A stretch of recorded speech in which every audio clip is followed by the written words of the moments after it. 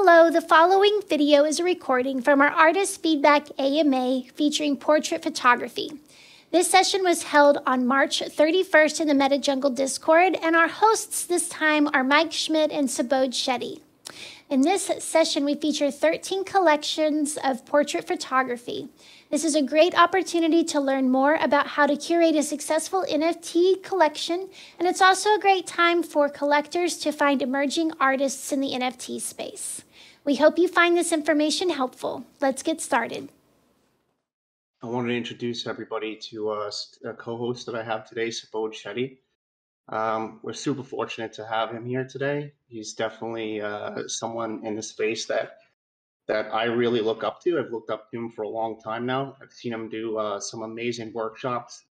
He's had some super success recently with some sellout photo series and wildlife, aerial photography, and among others. And he's just been a really amazing community member. And so I'm going to lean a lot on him because he's just a world-class portrait photographer and published with National Geographic. He's done TED Talks. He's just we're really lucky to have him here today. I just want to say that. So Subodh, thanks for being here, brother. I really appreciate your time. I constantly see you in spaces, and I see you really working hard. So thanks for being here.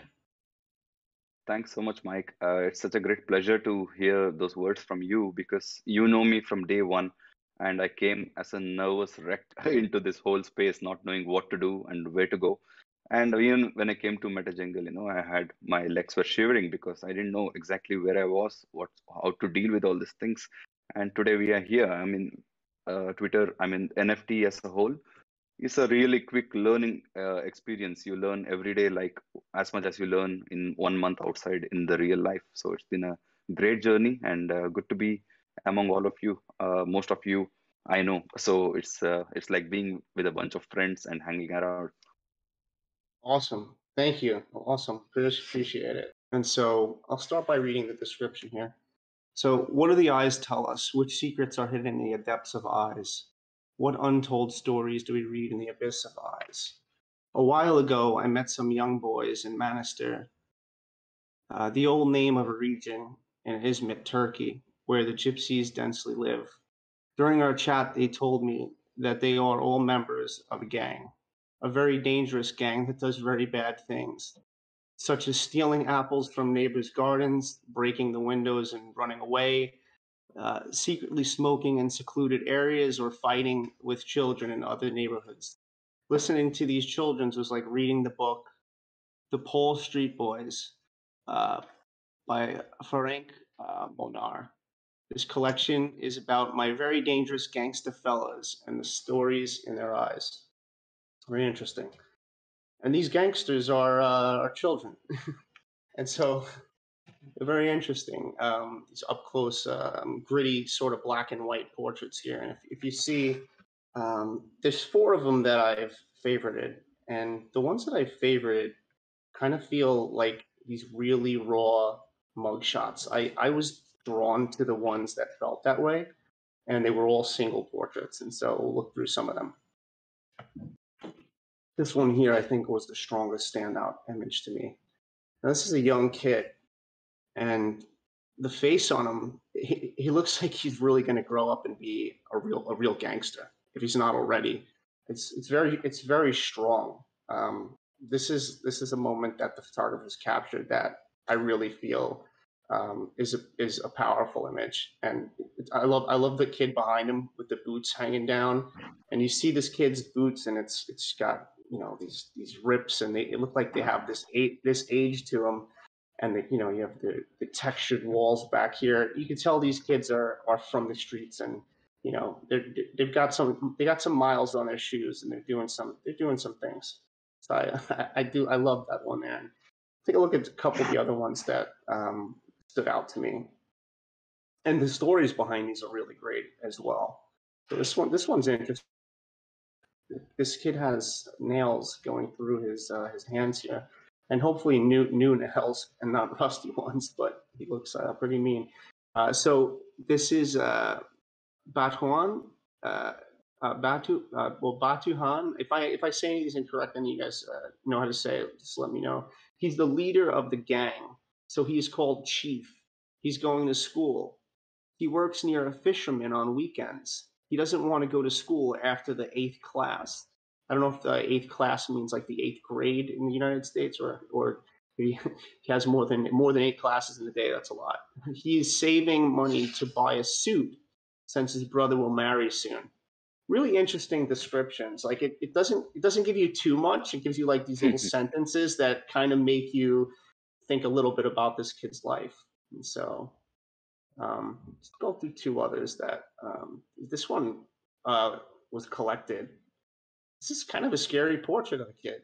I like it, and I really enjoy how the photographer used these backgrounds and also created depth with these shadows and this light and all these shapes happening. And it truly looks mean. It's Kamal, also Fishbone because of his skinny body. On the other hand, he's maybe the bravest and jeopardous member of the gang. He's always seen on the front line in the business of stealing apples from neighbors' gardens. Additionally, breaking windows of houses with stones is especially his profession. Kamal has a secret that nobody knows. Shush, keep it a secret. He's in love with a girl whose name is Medine in his classroom. So you want to talk a bit about some of these, Sabot? I'd love to hear what you think about some of these portraits. Yeah, sure. I made some points about this collection. First of all, I love the collection. Truly, it's incredible the way he has presented these gangster kids. But Mike, if you could scroll up to the top of the page of this. Yeah, I mean, first of all, I saw that the presentation overall, the banner and the profile picture which he has put, all look great, but Twitter link is missing. You know, like he's taken care of everything, but there's no Twitter link which could have been there, because sometimes I think collectors would want to see exactly who the person is in Twitter. Isn't that a valid point, Mike? It's definitely a valid point. And I actually had to jump to the chat room, if you didn't notice, to just grab the name. And so if the Twitter link was here, that's good. And, also sometimes, I might be looking at a body of work and think to myself, well, I want to see their other work. And so if there's a Twitter link, I could just click that link and kind of go right into, maybe a link tree or something like that and pull up some of their other work. So I do think that's a valid point for sure.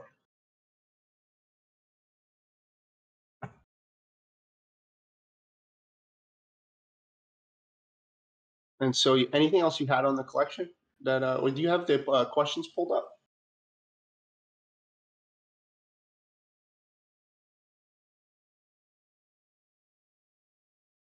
Did I drop off here? No, you're good. I can hear you. Oh, okay. Is Sabot still there?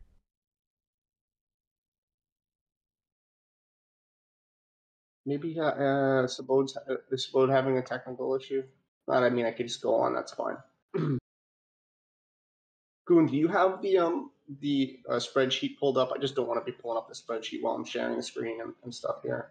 Yeah, let me pull it up. Just give me 1 second. Yeah, so maybe we could grab some of the questions. In the future, I'll make a print out of it.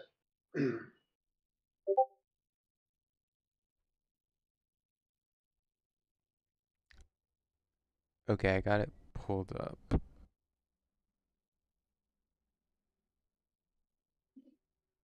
Great. And if you're having issues, Sabode, maybe exit the chat and then come back in.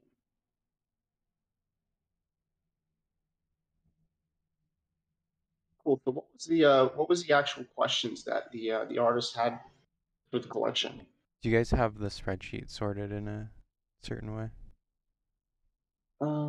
If you scroll on the spreadsheet to the right side, you'll see the portrait sections there, and then you can. I think it's one of the ones towards the top.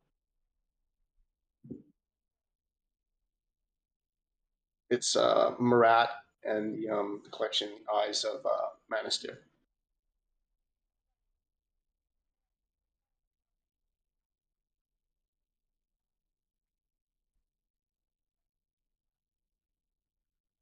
a Mike, lot of can you some. Yeah, there's a lot of submissions. So I yeah, I can found hear it. you now. Yeah, I Yeah. got, I don't know, my desktop Discord kind of got ruggy, so I had to move from there to my iPhone now. So Oh, can okay, I start? cool. Yeah, cool. So I was basically, yeah. So if you wanted to talk more about the collection, then yeah, absolutely. Definitely, yeah. I was initially talking about the banner, which is done so well in this case. I think it's kind of a lesson that we all could learn as to how to catch the attention with a nice banner, because he's put those two eyes, which you cannot unsee once you see it. You know, it's such a beautiful way of presentation. So that's one thing I wanted to mention. And I love the humorous descriptions, as Mike has read already a few of the description about a girlfriend, or one of the kid wants to buy a suit so that he can attend a marriage of his brother. So the descriptions also show that the photographer was highly connected with these kids. He talked to them a lot to understand a little bit more about them. So these are all not like you walk in and you take a shot and you get out. These are the shots where he has interacted with these kids a lot, you know, however dangerous they may be, which I don't. When he says dangerous, I read the description. They steal apples, they break some windows, and that's exactly what I did as a kid. So I was kind of, I Me felt good too. that I was a dangerous kid. So Yeah, yeah. we So didn't have also any one more. apples. We didn't have any apples to steal in Brooklyn, but we we did the window breaking thing and ringing doorbells and running away and stuff like that. Yeah, Getting because late. when we presented this in our space, I thought really these guys were like gangster kids with all the drugs and etc. But when I read, I felt like they're really cute. So that's another thing. But anyway, it shows that he has a good interaction with these kids, and that's the reason he's able to bring out these wonderful stories behind each one of the images.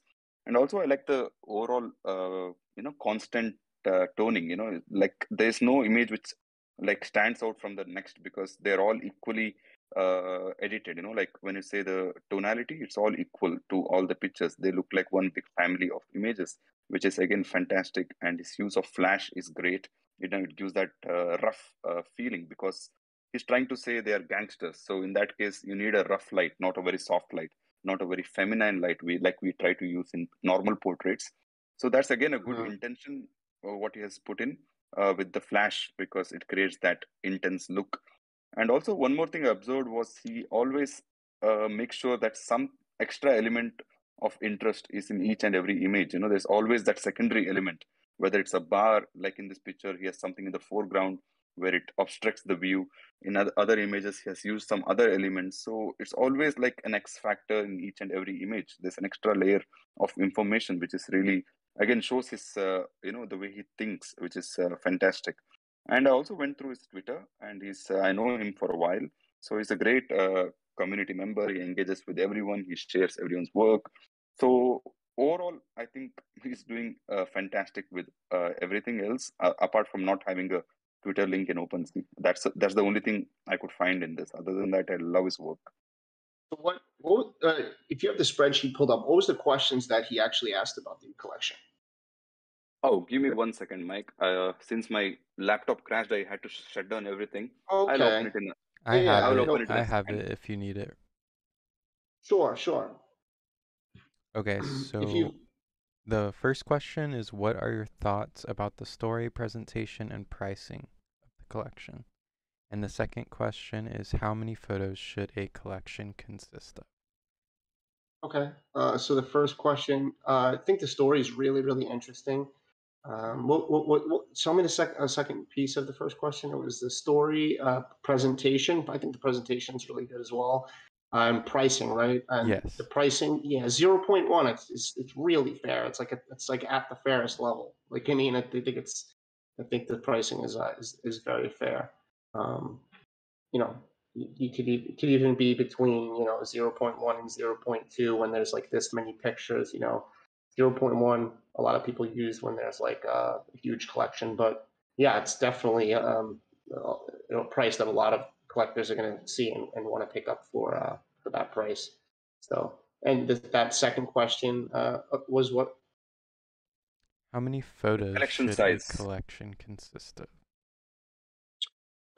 There's no real, black and white answer to how many, collection should consist of. I think, if the way I like to look at it is if you have enough images to where you could click on an image and it's strong on its own and also strong in the collection, then however many you have like that is good enough for me. If you're trying to get to the point where like you're trying to meet a number and you're just throwing in extra photos that aren't as strong as the others just to meet a number, then I think that's not the best idea. And then then there's other collections like that are like obsessive collections, like Justin Eversano Twin Flames and Will Nichols 100 Palm Trees, where the number the number means a lot to people, and it sort of makes it this interesting sort of collectible a series where everybody wants to kind of have one of those in there. So it's kind of a long drawn out answer, but I don't think there's any hard rule on it. I'd say just I like to put as many as I have that are strong enough for me that I think all could fit the same pricing because they all have sort of this equal strength. If you have anything else to add to that, Simone? Yeah, I mean, even I am a believer that if your collection is around maximum of a dozen, I think it's a good way to handle it, because too many pictures, according to me, kind of becomes excess, when you're trying to show it across in Twitter spaces, or when you're trying to show it as a poster. If you have more than 12 images, then all the images become so small that you won't have attention to anything. Because presentation, what I've learned is presentation is very, very important in Twitter, and more images you have, more less attention the images get. So I think collection of 12 makes it very comfortable, not only to have it as a sold out collection more sooner, at the same time to present it all across the platforms. It's my opinion with the collections.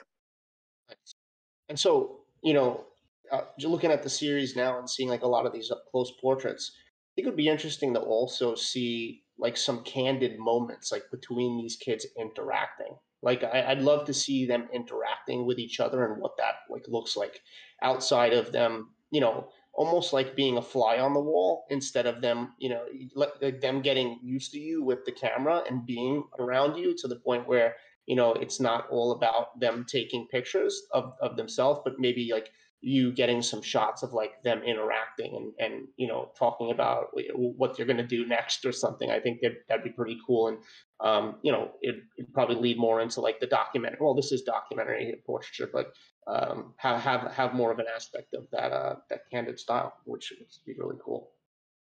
So. But given the title is Eyes of, there is an eye in the title, so I think that's why he went with the very strong eye contact with each and every image. But yeah, that would be a nice follow-up if this one works out well. Yeah, sure. I mean, it doesn't have to even be in the same series, but just see more of like the behind the scenes stuff that goes on with these kids would be really cool. I'm not saying to follow them into doing crimes, but just hanging out with them. But if we don't have anything else, then I think we covered this one pretty well, and we could probably move on to the next collection. Sure. Cool.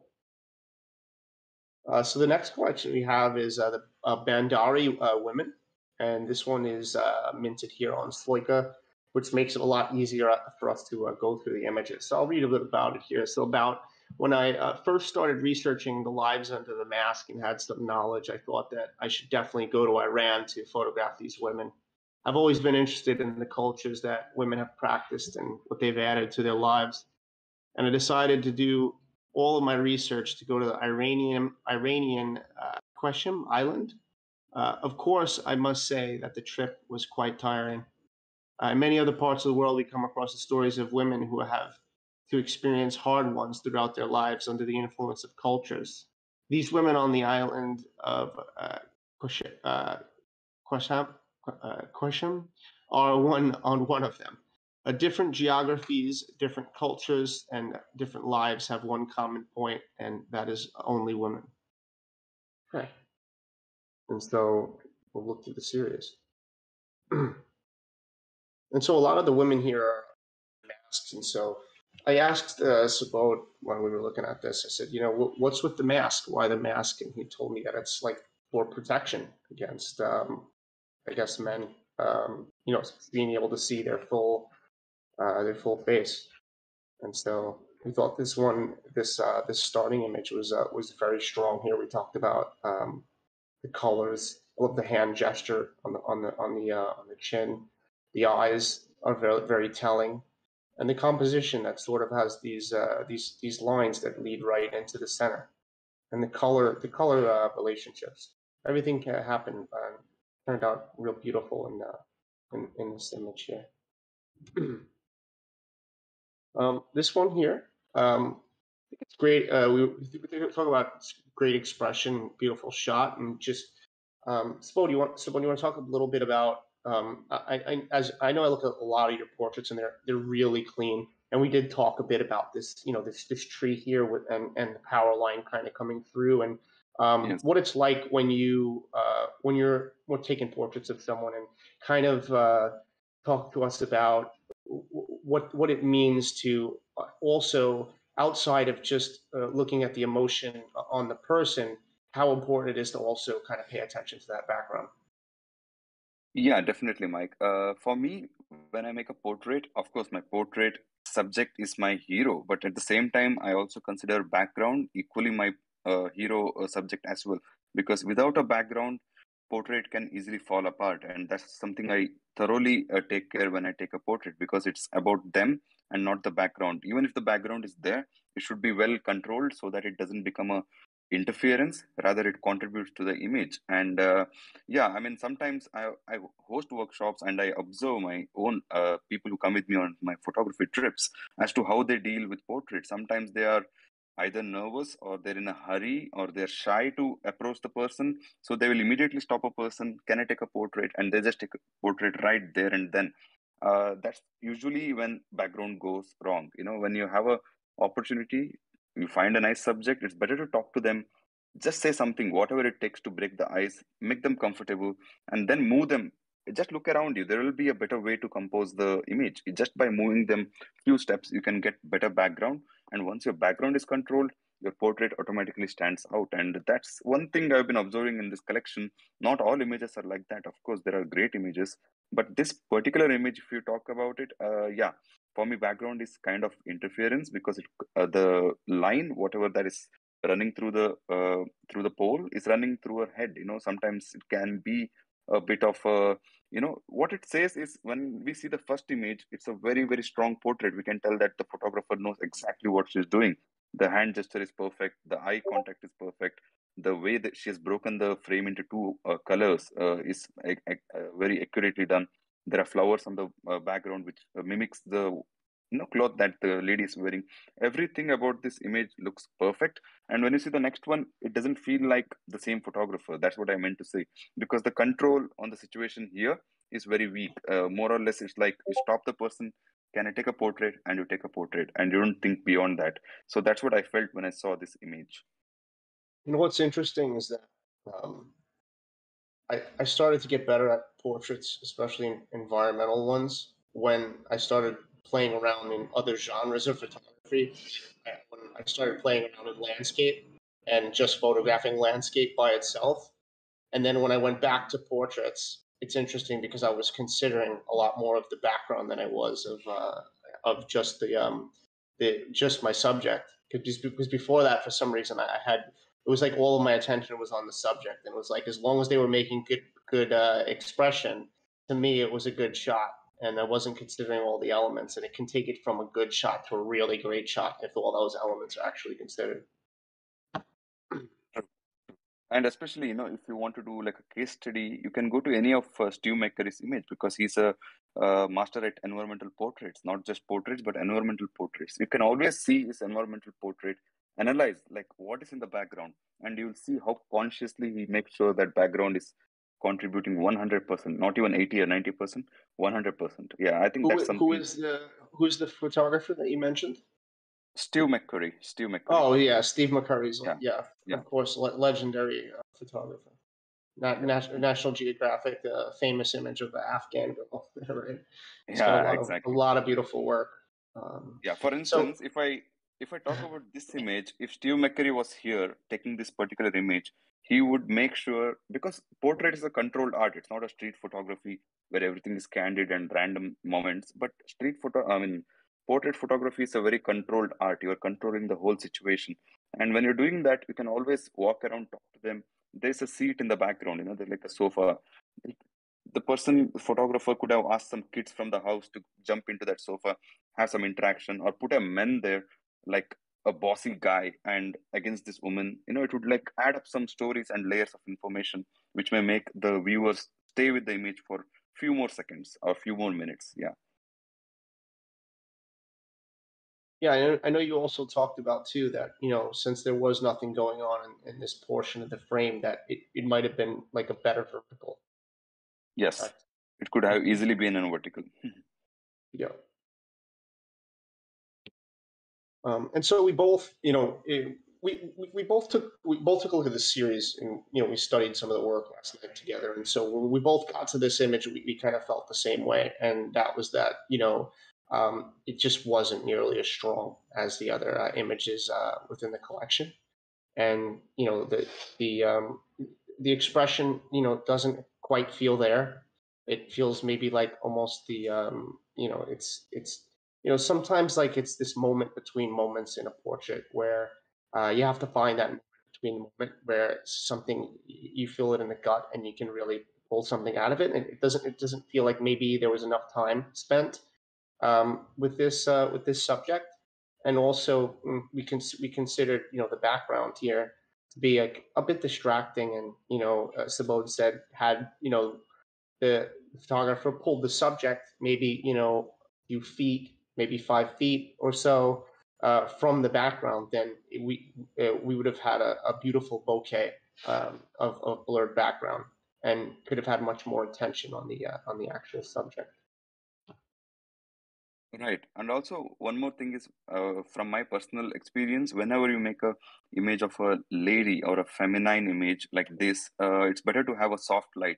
Sunlight directly hitting their face usually doesn't look very appealing, because it looks good on men, because we have that features, very sharp and very rough. But when it's feminine, it's always good to have that shadow light, which is bouncing off a wall or whatever it is. It's more better with the indirect source of light rather than a direct source of sun. And that's one thing. And yes, here she had the opportunity because she's wearing very warm colors, and the background is opposite. It's complementary color, which is the opposite, which is green in this case. So as Mike said, 2-3 steps forward and a bit of a zoom lens, like a 7200, and you would have a creamy bouquet, which is green. And right away, there's no distraction. It rather becomes an addition for your image. Yeah, these are the few things which could have been controlled. And for me, yes, in this collection, this image feels a little bit uh, more random than most of the others. Mm-hmm. And so we both really really enjoyed the shot. I specifically talked about it. I love the hand placement of both of the hands, and I love the mask, and the eyes seemed very striking. And Subodh pointed out that the mask actually replicates the geometry and squares of our background here. So in this instance, it doesn't feel like the same photographer, right? So it's like this shot here doesn't seem to quite have the impact and elements as this one. True, but I also like the way Mike is jumping the images in Sloika. It's quite cool. We are talking about it yesterday in OpenSea. You have to go to back and check next image. Here you can at least swipe through one and the next. And also the black night mode is quite cool.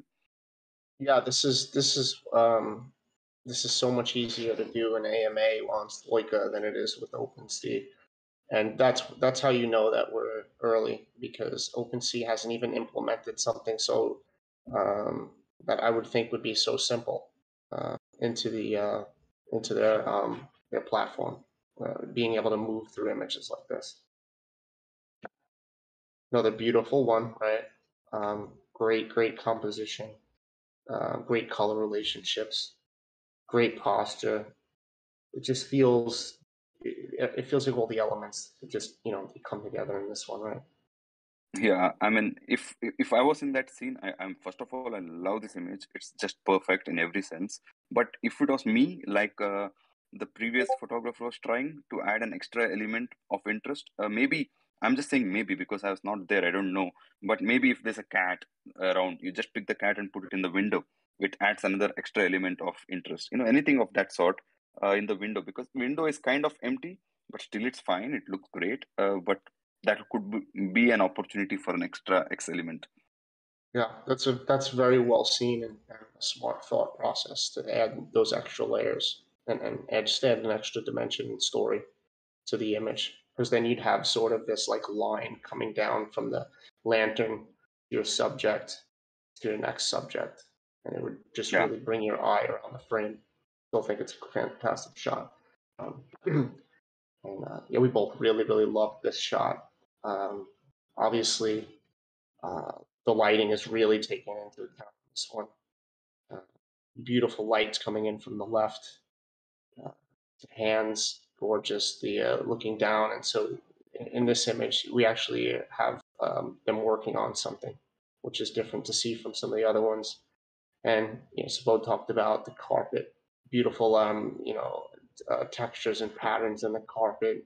And it's interesting how they sort of flow right into their own garments and attire.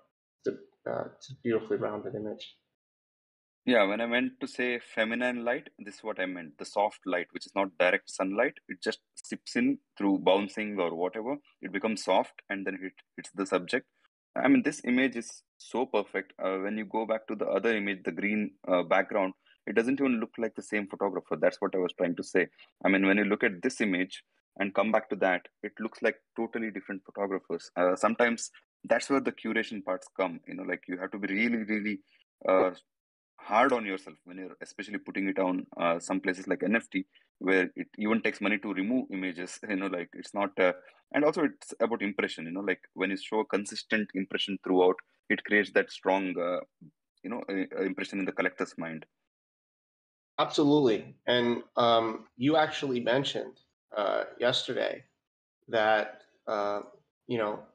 we should do some type of workshop at MetaJungle where people, before they're about to mint their series, can kind of like run it by us, and Yes. we can take a look and pull the images that help them pull the images that are not as strong or maybe not as able to tell the story, because it's a difficult thing. As photographers, we're kind of attached to almost all the images that we take, and so sometimes it needs a second or a third eye to help with the curation. I don't always know when my images are good or great. It's a tough learning experience. But through these AMAs, I'm getting better Yeah. by just viewing the work of others, and and just learning from what they're doing and learning from my co-hosts and what they're saying and stuff, and really considering when I go to drop my next documentary series. So this image here, we'll took a look at this here, and it felt a little bit busy. I mentioned that the tree here, a bit of a distraction for me coming out of the body here, and this is another example of like really recognizing your background here. Maybe if she had stepped a couple steps to the left, and the tree could have just been an extra element within the frame that was beautiful, instead of being merged into her like this. And so you said, Subodh, that in a situation like this, you'd probably have just moved around a bit and possibly went indoors, or into a more shaded area, or just try to take the shot from a different perspective, correct? Yeah, I mean, even not every time you have that comfort. Maybe this is a place where there's nothing, there's no buildings at all. Maybe it's middle of nowhere. In that case, at least a zoom lens like a 70-200 at 2.8, or something like a 50 mm 1.8. At least those things can really make the background go invisible. They just turn them into bokeh, and it works because there's no distractions anymore. So I think sometimes just that zooming in can create a compression which can remove the background distractions. So this image is good. She's trying to tell a story about the person and the hardships and etc. But that background is taking a lot of attention. Like Mike said, the tree is right away coming into her arm, which is kind of distracting, in my opinion. Sure. And so by no means are we saying that it's a bad photograph, because it's not. It's actually a good photograph. We're just trying to be a little critical in a way where you could consider other things and not stop at, the good photograph, but make your way to the great photograph by considering those elements. Yeah. The next shot, we both had, the same initial reaction from this one. It just didn't feel like it. One, it doesn't really feel like it fits the mood of the collection, and the composition didn't feel right. The posture, the open mouth, the expression is just not the one that feels that it fits the mood of this collection at all. So, and then we Yeah, moved on I to. mean, yeah, in Go the ahead. previous image, if I could add, for instance, when we take a picture of our own, like if our friends take our pictures, how many times do we say, take another picture, take another picture? Because we are so concerned about how we look in the image. Even if our eyes are not properly opened, our mouth is not properly placed, we take all those things into consideration. I think that is required when you look at your own portraits. You need to make sure that you're presenting them in the most like dignified way. And here it looks like she was talking or something of that kind, and in between that the shot happened. Maybe the next picture or the next picture could have been the one which could have been much better than this moment which is captured, in my opinion. Again, we're not trying to say any picture is good or bad. We're just trying to be just doing the giving feedbacks. That's all it is. So yeah, Yeah. and another thing is the angle of view. When you take people who are sitting, if you are standing and taking a picture, you tend to look down on them, and that's exactly the angle here, because you're looking down on the subject. It may look sometimes good, especially in kids. I do try that angle where I look down at them so that their eyes become more like bigger and they pop up. But in this case, it makes the woman look a bit weaker, because you're standing on a higher ground than her. Always being in the eye level also makes a difference in most of the pictures, especially of women, when you take off when you happen to make their images. Perfect. I love that addition. Thank you. And so, we move on to the final image here, which, could also be the hero image of this series. Like, we thought this is just beautifully done, fantastic. You have a wall here that creates dimension. It kind of leads into it's a beautiful figure that seems quite mysterious coming through the doorway. And just behind her, we have the line of the sea, and then it leads up into a lighter blue of the sky, which kind of mimics the blue that's off of here. These buckets, everything seems like it's very well thought out from a photographer who's really considering the elements of the photograph. How about you, Simone? Definitely, definitely. This is the hero. If I had to make a poster work for YouTube to introduce these people and show the video of theirs, this would be the picture where I would add the title on the left-hand side and all that. It's that kind of image which really welcomes you into that story that you're going to tell. So this is definitely the hero. If she had to make a book, let's say tomorrow, of these people, this would be the cover of the book. It's that kind of an image which really welcomes you into the whole collection. So definitely love it. But one thing I want to add is the crop factor. Me and Mike discussed this. There are two kinds of crop factors happening in this collection. One is this, as you see, which is more of a not 16:9, but a little bit different than that. But here is the original crop ratio as the camera takes. So I checked the numbers. It's exactly 50-50. Half of them are in this crop ratio, half are in crop ratio. So that's another thing which could have been maybe consistent. Mm-hmm. So something I want to mention is when putting together a series, it's a really good idea to start strong. And I think the photographer here started strong, and it's a really good idea to end strong. Okay. And so I think they ended really strong as well. And so I think they did a really good job with that. What are the questions that this photographer had?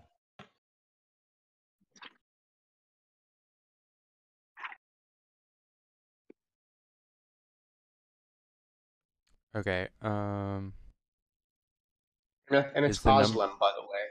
Aslam is the photographer. Sorry, I should have been saying the name. is the number of photos appropriate, and is it an affordable price? Okay, so let's. Oh, jump back. Oh, you can see the price here. 0.2 ETH. Yeah, that's definitely a good price. I see a lot of price on Sloika at 0.25. It's definitely fair. I'm guessing they're all 0.2. Yep, they're all 0.2. The other question was about is the amount of images enough? Yeah, I think 10 is a good amount of images, but to be honest, if you know, I'd personally would have not probably added this one, um, or this one, and maybe had it at eight, and had a stronger series. But you know, it's minted on Sloika, so I don't think that can be done, and that's fine. And so you just take that into consideration for your next series. But we really love the series, though. It's definitely beautiful work. Yeah, unique work. I mean, not something that you see every day. So definitely, your potential is great, but there are a couple of images which could have been avoided, in my opinion. Mm-hmm. Cool. And was that all the questions? So Yep. Yeah, we'll those are the move two on. questions. Cool. And so then we'll move on to portraits by Athos. And so title portraits probably in best interest, in my opinion, come up with a title that's could be more compelling to the actual story that you're trying to convey, since it's a collection, unless you're deciding, I guess, for it to be not a collection, but just a collection of one-of-ones that don't kind of speak to a particular subject. So first ones we opened were obviously the first ones here, which me and Spo were really drawn to. It.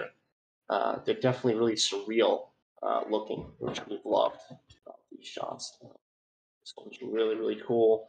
Very different work, really poetic. Really makes you think about what you're looking at. Fine, I'd call it fine art, actually. Fine art portraiture.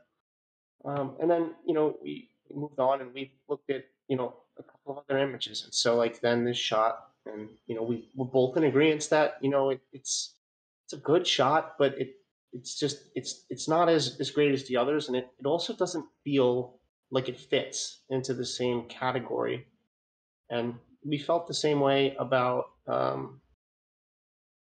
this one here, where it didn't feel like as experimental as the other shots that were more experimental within the series, like the first two, and this shot here, which is a really interesting shot that looks like it's like done with maybe a projector, like a light projector, and it's projecting all of these letters and symbols on her. And it's got a really striking look, and it's a lot more experimental than these two images that might work in a different series, right? And we have another experimental shot, right? So this chained one, which is another really, really beautiful and soft shot.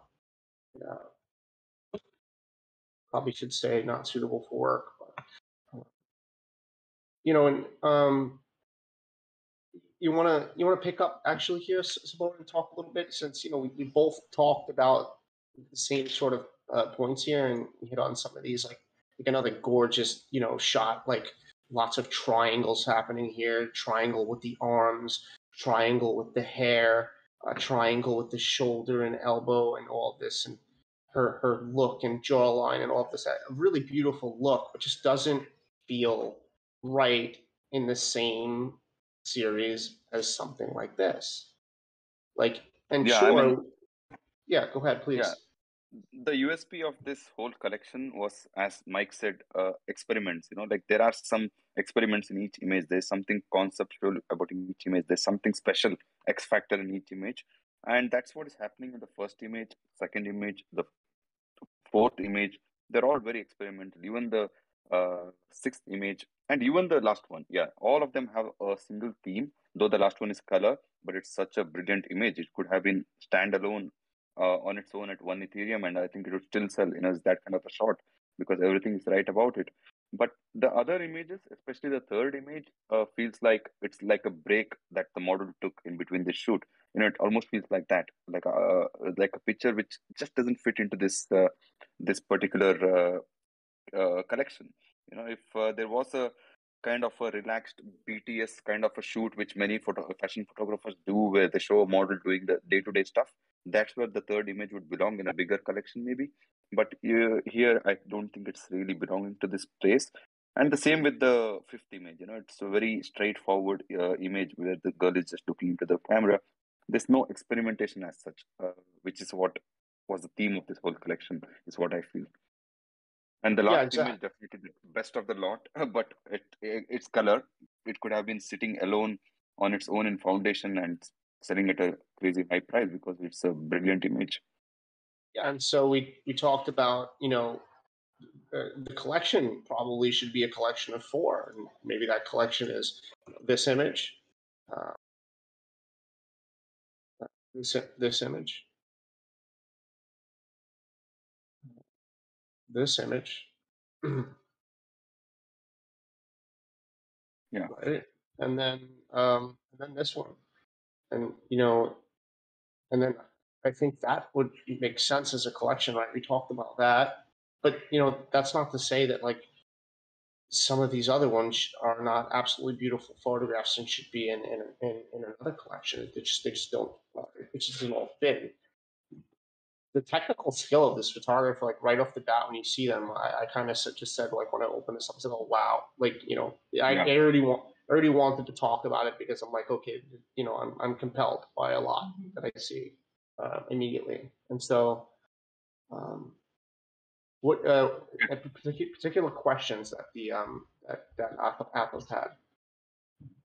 The first question is the number of photos in the collection enough, or are there too many?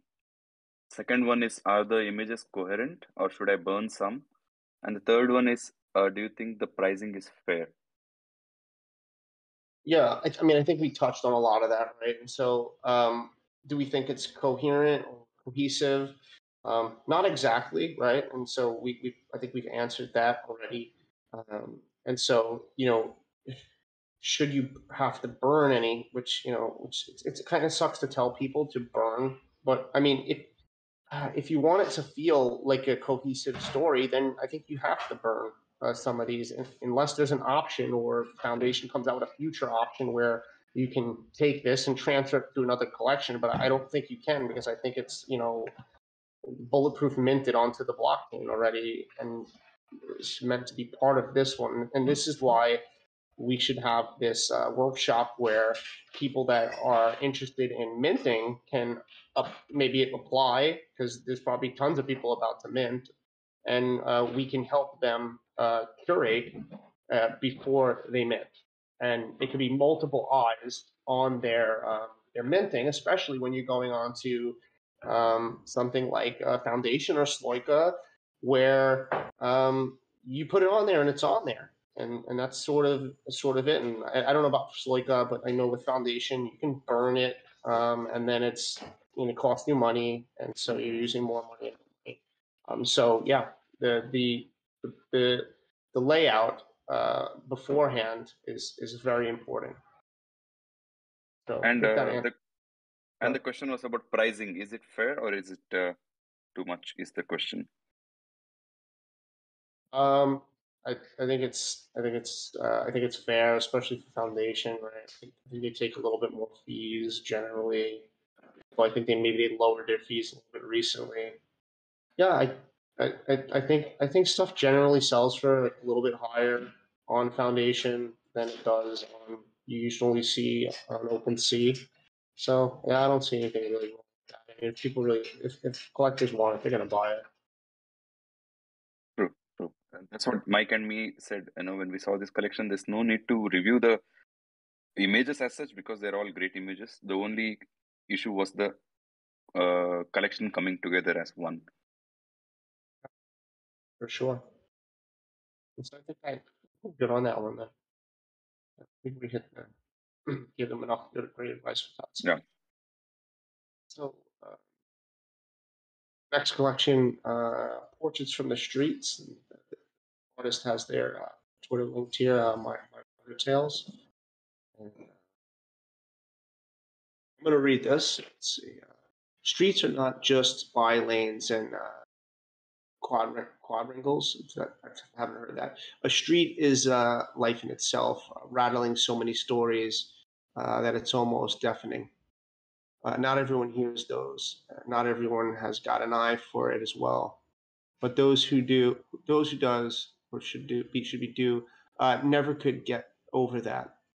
In silences and in bustles, in alleys to skyscrapers, streets are munificently bearing themselves out for people like us to unfold their mystery.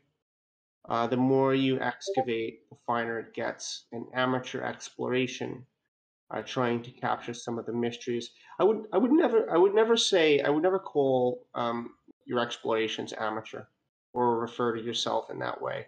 I think it, I think it, I think it is a Exactly. I think it's a bad idea to do that because we really need to believe in our work before anyone else believes in it. Okay, if we want to call ourselves amateur, then a collector reading that might want to think, well, why would I want to collect from someone who doesn't think that they're doing something professionally? So I would leave that out.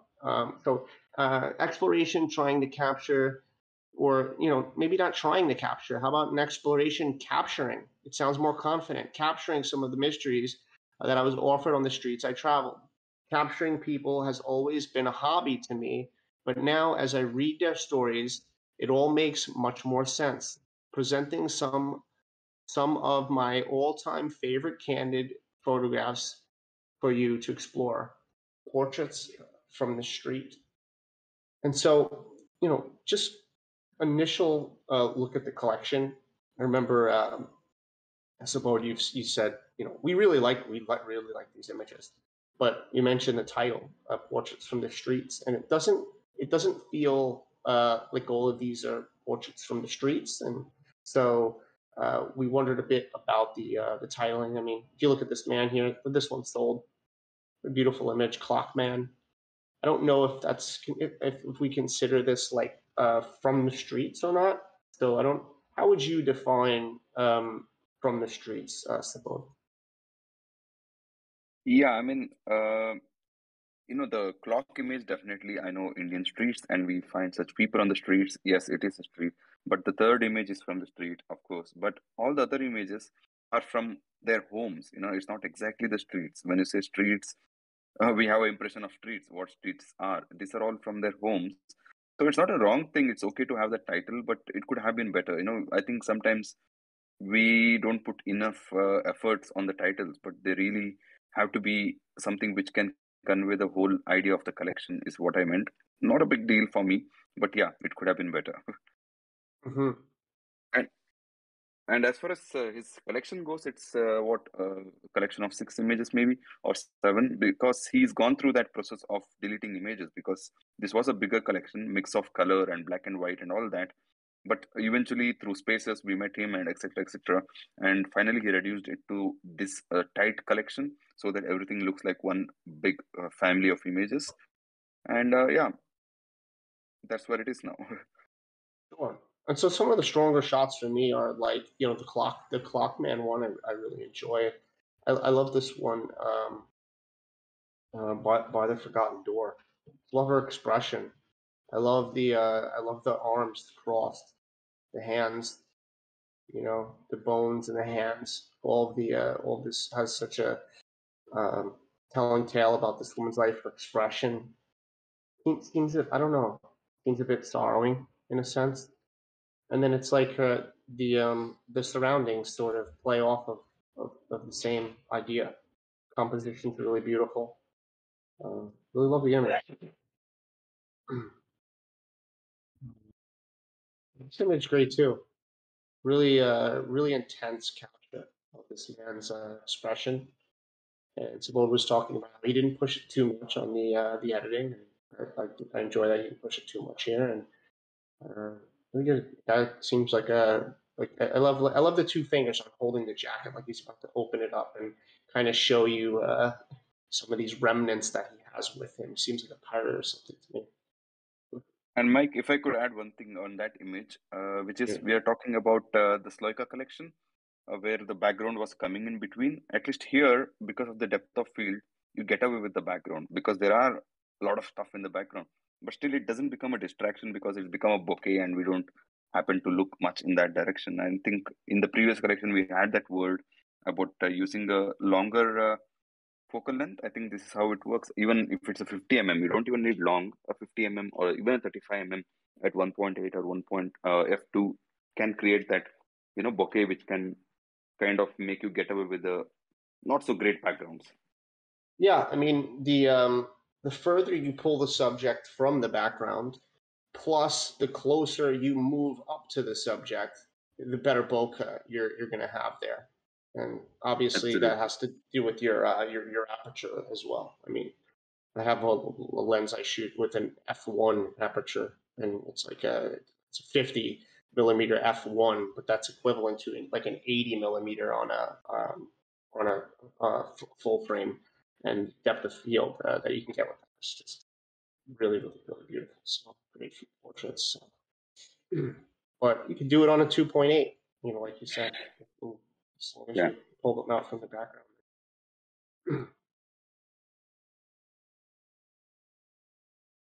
Beautiful image. What do you think about the exposure? Is it too dark? Is it something that is just right for you? So boy, you shoot a lot of natural light looking images like this. And so what's something? What would be your take on this? Is it perfect? Can it be done better? No, in my opinion, at least in my screen, it looks perfect to me because he's not pushed it again too far. It's just the right amount of darks and shadows and etc. And even it looks like he's done a good job on dodging and burning because the kid's face, where its light is hitting, it's perfectly exposed. And the other side, the eyes are not going completely dark. The other eye is very much visible in both mother as well as the kid. Also, the background is well controlled. I hope it took it in a kind of a real black situation, black background situation. Usually, when you put them in a doorway, etc., you get this really, really dark backgrounds. And I hope that's how he has created it. And overall, it looks great to me. Yeah. Okay, great. Thank you. But the other picture, the second image, is the only image where I can critique something. Other than that, for me, all the images work perfectly well. And I told Ratnadeep about it. All he had to do was one step to the right, and he would put the woman against that highlight. She would cover the highlight in the background, the window in the background. Is it? So even yeah. This one little dot right here bothers me. My eye wants to keep going back to it. When I'd rather avoided both. Yeah, you could have avoided both of them because just one more step to the right, and that's it. She would cover that background issues. So now let me ask you a question that could be controversial to some people and not to others, right? Let's say this is documentary photography, okay? Now, what if we just wanted to get rid of this? Is it not okay to just use Photoshop to just get rid of this little dot? Does that not make it documentary anymore? Yeah, that's a good question because it depends on who is the documentary photographer. Because Stu McCurry got away with a number of things by doing Photoshop stuff. It came out recently. It became a big controversy because he's known as a documentary photographer, but then he changed his story to visual storyteller. But it depends. I think if it's National Geographic, you won't mess with the image at all. You would make sure that you don't lose your job forever. But yeah, it depends on the photographer. In my case, I'm not a documentary photographer as such. So I shoot for the fun of it. I have fun with photography and I do workshops, and that's my life. I don't submit it to National Geographic as such. So in that case, when such leisure is there, I make sure that if suppose that one dot was bothering me, I would definitely clone it out. Me too. That's exactly what I would do. I would just clone it out. And so we have descriptions look really good. Artist, medium, price, edition. Stories here, image specifications, license. They did a really, really, great job on that. They have properties. Yeah. One more thing on Mike, I wanted to add about his description was it's a good thing that he even added about himself. He added a quote about the collection. He added a quote about himself, what he is as a photographer. Because I think, as Alpha always says, they buy an image, not a collection, and they want the information to be in that particular image for next uh, 20 years, 30 years, 40 years, or however long it is. So I think this is a good idea as well. Not only putting the license and edition, but also a bit about yourself and about the collection as a whole. Sure. I don't see anything wrong with bragging about yourself a little bit too, like in a sense of like, if you've got some awards and stuff, like post it. Just, I mean, at the bottom. Like I don't think that, the stuff that you've done and accomplished should be, this is not talking about this collection at all. But you see some people where they have all their accomplishments and stuff at the top, and then it's like the artist statement below that. So it's like what they've accomplished is more important than the actual story, and I think that that's backwards. And so, Exactly. Yeah. I've seen a lot of that, and so, I don't think people care as much on Web3 about the awards and all that stuff as much as they care about like how collectible it looks, how it resonates with them, and what they think of you as a community member and what you've done to contribute. As you're saying that, I was searching for hearts because I've become so used to the spaces. As you're saying that, I'm searching for the heart. Where do I throw the heart to Mike right now? I was saying that the other day, that wish we had on Discord where we could throw up a 100 or hearts or something like that to acknowledge that someone said something that people were interested in. So. Yeah, he had actually 3 questions, Mike. One is a very important question because it's his Genesis collection, and it didn't do too well for him because I think only one image sold, and then he released a second collection which is almost sold out now. So he's asking whether this collection, which is his Genesis, has been around for 2 months and only one piece has sold. Where is the mistake? Why isn't it selling? Is his question. I mean, the mistake might be in like fully focusing on your new collection that's doing really well and selling out, and so like having all of your energy there, and maybe pushing this one to the wayside. And so maybe it's a good idea to get in some spaces and talk about this one again, and or make a Twitter post with your favorite shot in here. Maybe your favorite shot is this woman by the forgotten door, and make a Twitter post and give us a little story on what it's about, and then let us know where we can purchase it if we're a collector. Give us the link, and maybe a bunch of people will retweet it, and then it gets to the right person and it gets sold. So I think it has more to do with like, what are you doing? Like, have eyes on it, because like 0 favorites, 2 favorites. I mean, one of these favorites is me just from this, 3 favorites. So there's not a lot of visibility on the project, and so if he's got a new project and it's doing really well, it's probably because he's put a lot of his eggs into that basket. And I've done the same. I've had multiple projects roll out at the same time. You sort of flood your own market. It becomes difficult to manage all of that stuff happening at once. It becomes frustrating, and so yeah, that's my advice. Yeah, but in his favor, because I know him since the day I got to Twitter. When I got to Twitter, he was on this collection, and he would come every single day, talk about these stories, and he tells a long story about these wonderful people that he's captured because they come from a very unique community. And all that he's been doing, but he didn't get the traction for 2 months, and that's when he decided, okay, let me move on and try something else. And that's when the new collection came in, which is now doing good. So of course he's talking about it more now because that's selling. But yeah, you're right. Maybe time to post some threads and stories. Sure. Any other questions? Now, the other 2 questions are already covered, honestly. Yeah, we already talked about it. Yeah. Cool. So, I mean, we should probably jump on to the next one since we're an hour and 5 minutes in, and we're just at number 4, but it's a great session, so it's fine. So sadhus, is that how you say it in India? These are like monks or awakened? Yeah.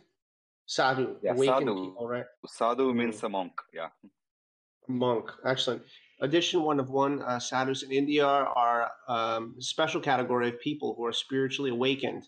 A person who wants to become a sadhu must first seek a guru.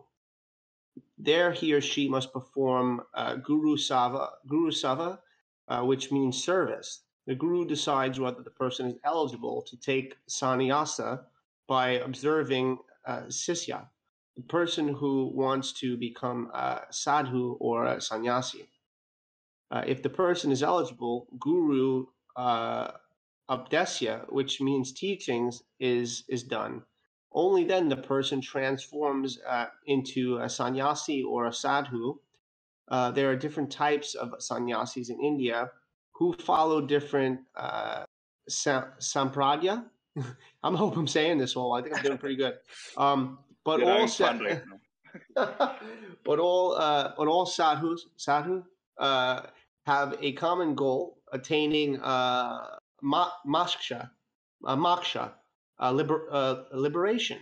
And then there's a license. So it sounds like these guys and girls go through an intense process that's about spiritual awakening. And so we went into the images, and right off the bat, I said this to Bo. I said, he seemed very like digitally altered, and so they're listing this under photography, and I could tell by looking at some of these images that I feel like they have a lot of soul, and I don't exactly like that the photographer chose to go the route of using some Photoshop program or some app to render these images. When I first came into the NFT space, I thought, well, I'm a photographer. Photography is not going to do well in the NFT space. And so I downloaded these apps on my phone, and I was like, let me take my photos and try to transform it into something that looks like it's an NFT or it's moving or something. And then, I started to see people selling their photography as just their photography without any editing in that way. And I was like, wow, photography has its place. And so looking at these made me think, I have to see this person's other work, because I want to see, if they had not edited like this. And Sabode said they do have work that's non-edited like in this way. And so we're gonna look at some of that work compared to this work. And like I said, this is opinions, of course. Maybe some people are more interested in this type, but so he has a Twitter, which is great to be able to pull it up. And right here we can see the edited, and then move over. Right now we're looking at the images that are non-edited, and these, edited in some way, but they're still true to life, and these ones speak on a much greater and more emotional level to me, because I feel I can see the person as they are. The only gripe that I'd have with this is that this is still heavily edited, this bottom left image here, because you can clearly see to me that the beard was, you tried to use like a black paintbrush or some type of healing tool brush to get out this, and it's just too sharp. It doesn't make sense to the actual real beard. So I would try to make some more natural stuff like this bottom right image, and these other three images here. These ones speak a lot more to me than the edited ones to me. And how do you feel about that, Steve? Yeah, I mean, you covered exactly what I had to say. The thing that I feel Doctor is doing is he's pushing it too far. It's not required. In NFT, we know that street photography is well accepted. Indian photographers are doing quite good with their portraits and streets. So there is a place for natural images. If that was not the case, yes, experiment whatever you want. But when there's something which is already there and doing well, I don't think we need this kind of extra push to make them look so artistically different. I think my advice to Doctor, I know him, he's coming with me in 1 week's time to Masai Mara on a trip with me. I met him over here and I have a good relationship with him, and I can say it loud and clear. Please burn this collection and put the natural pictures out, because all the compositions are good, all the portraits are good. You don't need to do this extra stuff to make them look other way around, because normal pictures will sell. Let's keep it real, and I'm sure the game will change for you with that. Also, I want to say one more thing. His title of the collection is Sadhus in India. If you go to his OpenSea on the top, if you check the link, it says Sadhus of India. So I don't know whether it matters, but something which could have been controlled if I saw it right. And also one more thing is the profile picture. I don't know whether the profile picture of this collection belongs to the doctor or it's from Google. So we have to be a little bit careful about that too, maybe. Sure. And so, I got to completely echo that I would, I personally, I would burn the series, because I think that your portraits standalone, like you said, keeping it real, are better than these ones. They just make me feel like you put them through an app and tried to make them more artistic than they have to be, because you're doing great on your own. You are the artist, so I don't think you need to put it through some device that renders that. And so this is very easy for you, right? Because it's on OpenSea, and so there's no volume traded, there's no sales, so you can just literally click images and delete them. And I'd be willing to help you if you sent me a DM on portraits that you've made, and how many to put into a collection and stuff like that, and get you a collection that is that's going to be more collectible, in my opinion. And maybe some people are interested in this. I don't know. Like I said, this is our opinion. But we think that you're a great photographer, and that you don't need to use these apps and these visual transitions here. Any other questions? Go ahead. Can we go to his description? I think I saw something in his description which wasn't right. No, I mean the image description to the individual images. Yeah. Let's go in individual image description. Yeah, we're missing some information in here. Like we as to first of all, to submit, we're requiring to have, at the very least, you have to have the edition, like one of one edition. I do see it's in the properties, and he has a lot of properties, and that's fantastic. And but I think it's safe to say that we should also put the artist name, collection name, and the edition and stuff into the description, just to make collectors even feel more safe. But great job on the properties. And did you have something else to say on that, Mr. Blood? That's all. I knew that his description was not full, so I just wanted to point that out. Thank you. Perfect. And Perfect. as far as questions goes, I think we covered everything that he asked. Okay, great. And so the next collection I'd want to talk about is Let's Be Kids by Sammy. You can, Sammy. Or Sammy, you can. And so I live in Istanbul. Started for okay. So I read this before studying the work, and so I had a lot of issues with the description here. So Exactly. I live in Istanbul. I live in Istanbul. I started photography in 2008. It soon turned into a passion. I am interested in street photography and documentary genre. I do therapy for myself on the streets of Istanbul. I have a photo book published in 2018. This book was about stray cats. Okay, so you're all over the place on this description here, and so let's focus on what this story is about, right? There's a lot of beautiful images about these children here, and so more of an artist statement and less of like all these little one sentences about who you are, what you've done, and stuff like that. So, and photography competitions and such, and if you want to put that information, make space and like put it at the bottom. But and we could try to help you write an artist description, and most of it's about how do you feel when you take photographs as a photographer? How does it make you feel?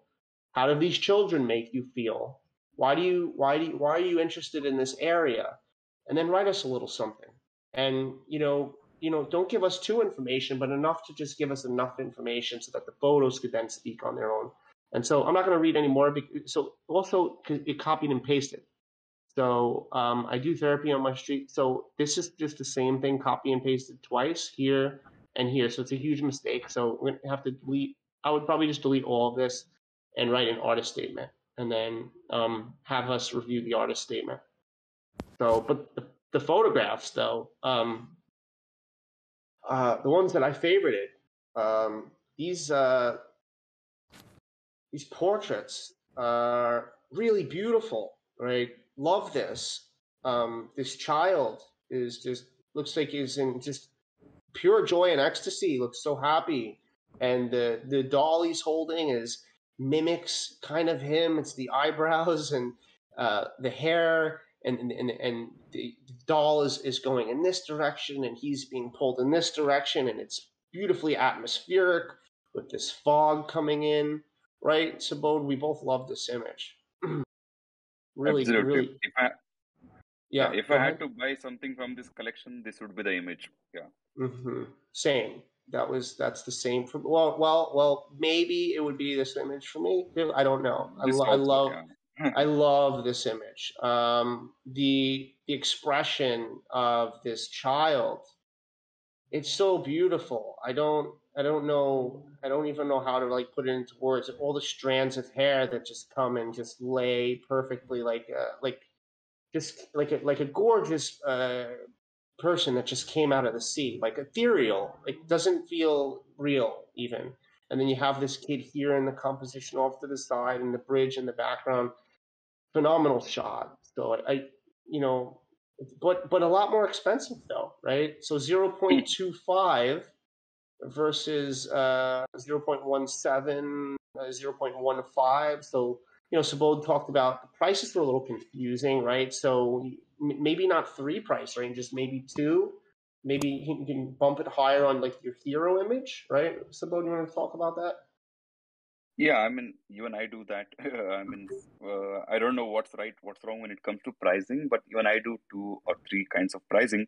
But yeah, I mean, it's his choice. Totally cool. So I would not comment on pricing at all, because sometimes maybe he has much more deeper meaning with that one image which is priced higher. And Alpha recently told in our space that if you really have a reason to price it high, tell it in the description. Tell us exactly Yes. why. Cool. So let's see if there's information on that. About the photo, many people left their country after the Syrian civil war. Some of them came to Turkey. Children grow up here. They have different problems. Most of them do not have regular income, health, education, etc. We can see them living in ruined houses in urban transformation areas. State and non-governmental organizations are trying to help these people. And so I think that description, I think, goes across all the pictures. Yeah. Oh, is it the same one for all the pictures? I made a guess. I don't know. Oh, you can buy it, Mike. Go ahead. I don't have the capital. I've bought too many NFTs already. Live in Istanbul. So this is interesting. This is a different description about him. This is about him. Yeah. So this is a little. So you have a little couple problems with your. First on your main description, you've copy and pasted it twice, and you've had it's kind of all over the place. In this one here, you're talking about yourself before you're talking about the description of about the photo. About the photo should come first, then this information afterwards. So about you, but another beautiful image. Like we, really love the images of these children. I love it. Occupying the space. Yeah, you talked about this one. If you want to talk about this, Sean. Yeah, I mean, I truly love it. If it's turned into black and white, it'll look like a Henry Cartier-Bresson kind of image, because it has that feel, very candid, very real. I mean, the moment is so beautiful. Like we have a photographer in India. He's called Raghurai. He's a Magnum photographer. He says, when you make a picture, it should be such that when you put that picture back in the moment, the life should just continue without any interference. And that's exactly what I see here. If you put this picture back in the moment, life will move on without any hindrance. That's what I see here. I really love this image. Beautiful. But one thing Mike pointed out when we were talking about this is the title of each image is exactly the same. There's no difference. No number 1, number 2. Yeah, let's be kids' childhood. Let's be kids' childhood. And so that's another thing. So my biggest critique on this whole series has nothing to do with the photos, and it has more to do with your descriptions and your titling. I would take more time on descriptions and titling and then making them more clean. I think it's an important one. We talked about this one, Sabota's fish. You specifically said you don't feel that it fits. I don't think it does as well. And so Yeah, because most of the go ahead. images in the collection have that life, have that moment of passing moments. But here, the moment has stopped because the fourth wall is broken between the photographer and the subject. So that's what I feel. Most of the images are very candid, very real, full of laughter. Yeah, makes sense. And questions from the artist? Um, the question is, he's not able to sell. What should he do? Not Second able to sell. is the Okay. yeah. Go ahead. Second What's the price second? is the price too high or too low? And the next Um, question is, let me just expand the next question 1 second. It's a big question, I guess. Yeah. Is there any pictures that disrupt the integrity of the collection? How many pictures should be in a collection? What should be taken into consideration while pricing for NFT? So there's a question on pricing. Other one is about the cohesiveness of the collection. And the third one is about why it's not selling. Okay. Well, let's just cover the easier ones first. Pricing. I don't know, 3 different price frames. One is higher, a lot higher than the original price. Maybe add some information in there as to why that one is why you're pricing it higher, like what the reasoning behind that is. The other one is why is it why is the work not selling? That's that one's more complicated, right? Because I'd have to kind of investigate a bit, right? So I mean, like let me look at your Twitter. So it's like, so how active are you on Twitter? Let's see. Yeah, last post, retweet. Well, this is retweeted March 19th. Oh, this is 8 hours ago. Retweeting other people. Yeah, I did check that. He is actively retweeting others and getting involved. And even his media, I think the stories are less. He's not telling the stories in his media if you go to his Twitter. So let's see. Yeah, I mean, so there's not a lot of. When was this activity? Let's see. When was this published? This work. When did it come out? 4 days ago. Okay, it's only been 4 days. Oh, okay. So yeah, so it's only been out 4 days. Why is it not selling? Well, I mean, did you build anticipation for your collection drop? I mean, that's one thing. Like, I don't know, my last collection drop, I built anticipation by like reaching out to a graphic designer and having her like design an image for me with a date on it, like coming soon and stuff like that. I let the community know that the stuff was coming out. I reached out to people who have collected my previous stuff and asked if they were interested in being whitelisted and seeing the work before everyone else. And so I don't know. There's a lot of different ways in which you can market or whatnot. Or do you actively know any collectors or speak with them? Have you gone in spaces and talked about the specific series and what it means to you? This is a start here. You've joined the AMA. We really like the work. That'll get some eyes on it. So I it's hard for me to say because sometimes my work isn't selling for a long time and I don't know. I have no idea why because I'm super active and maybe it's that I sometimes maybe we have to go out and create more work and for me I think sometimes it's just the market is down or whatever it might be, but I don't know. I think the biggest thing is to not get yourself upset over it and remember what you're here for and and that you want your images on the blockchain and you're here to build community and help and then the universe will lay everything out for you in place and work hard and then that's all I can say. I don't know. Yeah, I mean, if it's only 4 days since he's minted, I think it's too early to ask why it's not selling because it's just 4 days. It takes time. And also the pictures, nothing wrong at all. They're some of the best environmental portraits I've seen in this session. So he's got a great eye on managing the environment around him. So which is a very strong point. And I'm sure, just the descriptions has to be updated a little bit less about awards and more about the image could help. Yeah, and then the titles are all the same. So Yeah. you're thinking it from a collector's standpoint. Do they want to collect something with a title that's just the same as some of the title? I don't know. I don't know, but I think you got to clean up the description stuff. So, if any other questions on this one? I think that covers it all. Yeah. Okay, great. Next one is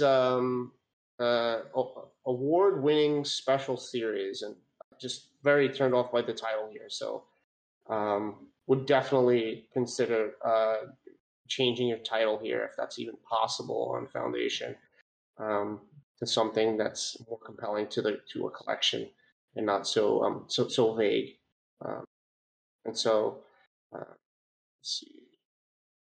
So there's only four images here, right? So this is a collection, 4 images, but it doesn't exactly feel like a collection. It feels like one of ones. It feels like I'm sure it feels like singles, single one of ones. And if that's the case, then maybe you need to put that in the description here.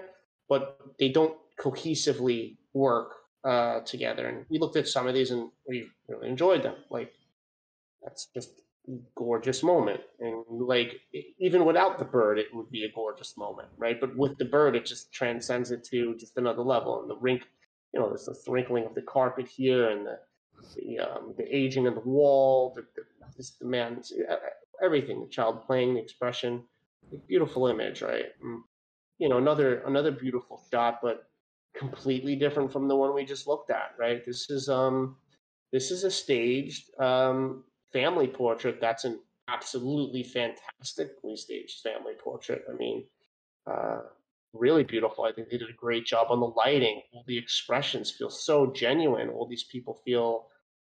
It's just a fantastic image. Really, really like the image. I don't think any problem in your images.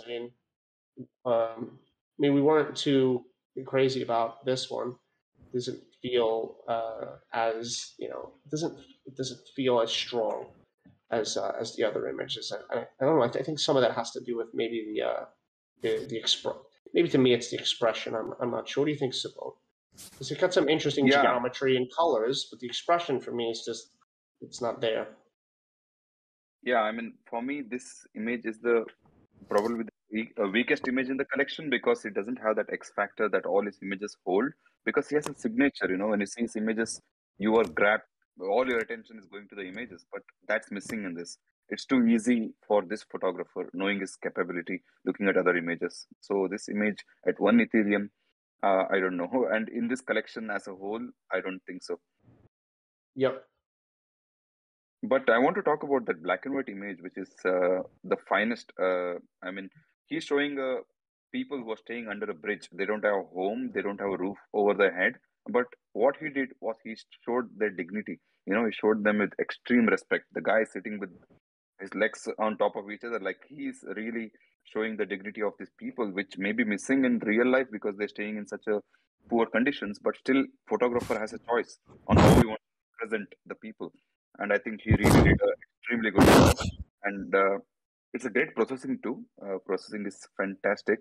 So I mean, a photographer who can create this image and having the other image, the guy playing that musical instrument, doesn't come together at all. Yeah, and I think that's really well said. That I didn't know that they were living under a bridge, and the fact that you said that the photographer chose to photograph them with such dignity. Just that just adds just a whole other element and power to this photograph. It's really beautiful. So, And I yes, mean, 1 Ethereum yeah, for that image is the right price according to me. I mean, nothing less should do for that image, in my opinion. yes. And this is the first image we can look at. Maiden's Tower. Interesting shot. I mean, I think it's got something to it. Yeah, I mean, Not Yeah. It's very Yeah, moody, very it's very storytelling. It's kind of got a rainy it feels like it's the cover for some type of like lighthouse drama film or something on the sea. I don't know. It's got something a little eerie about it to me too. yeah, I truly love this image because what we do when it rains, we clean our lens. But he decided not to clean his lens. He thought, okay, let the raindrops be there and create the drama that it creates. And also the three elements, the lighthouse or whatever the thing is in the background, plus this woman who looks like a ghost walking out of the lighthouse, and the birds, which are always part of any horror movie. So I think I am reading it that way. It looks like a scene out of a Hitchcock movie kind of a thing. So I really love it. Hmm. But that this is the thing about I talked about foundation the other day when I said that it's tough because like they force it into a collection now, and so you used to be able to just kind of drop these as one of ones, and they didn't have to be forced to sit next to other images that don't speak to the next image. And I think they had a market for that no one else really had. I think Foundation had that market where they kind of had the one of one single image market, and they did away with it. And I don't necessarily agree. And there's a lot of people that say, oh well, I think you could create a collection that's called single images, but you could do that. Of course, you could do that, but that doesn't mean that you can put an accordion player next to a family portrait of people under the bridge and that they're going to speak to each other,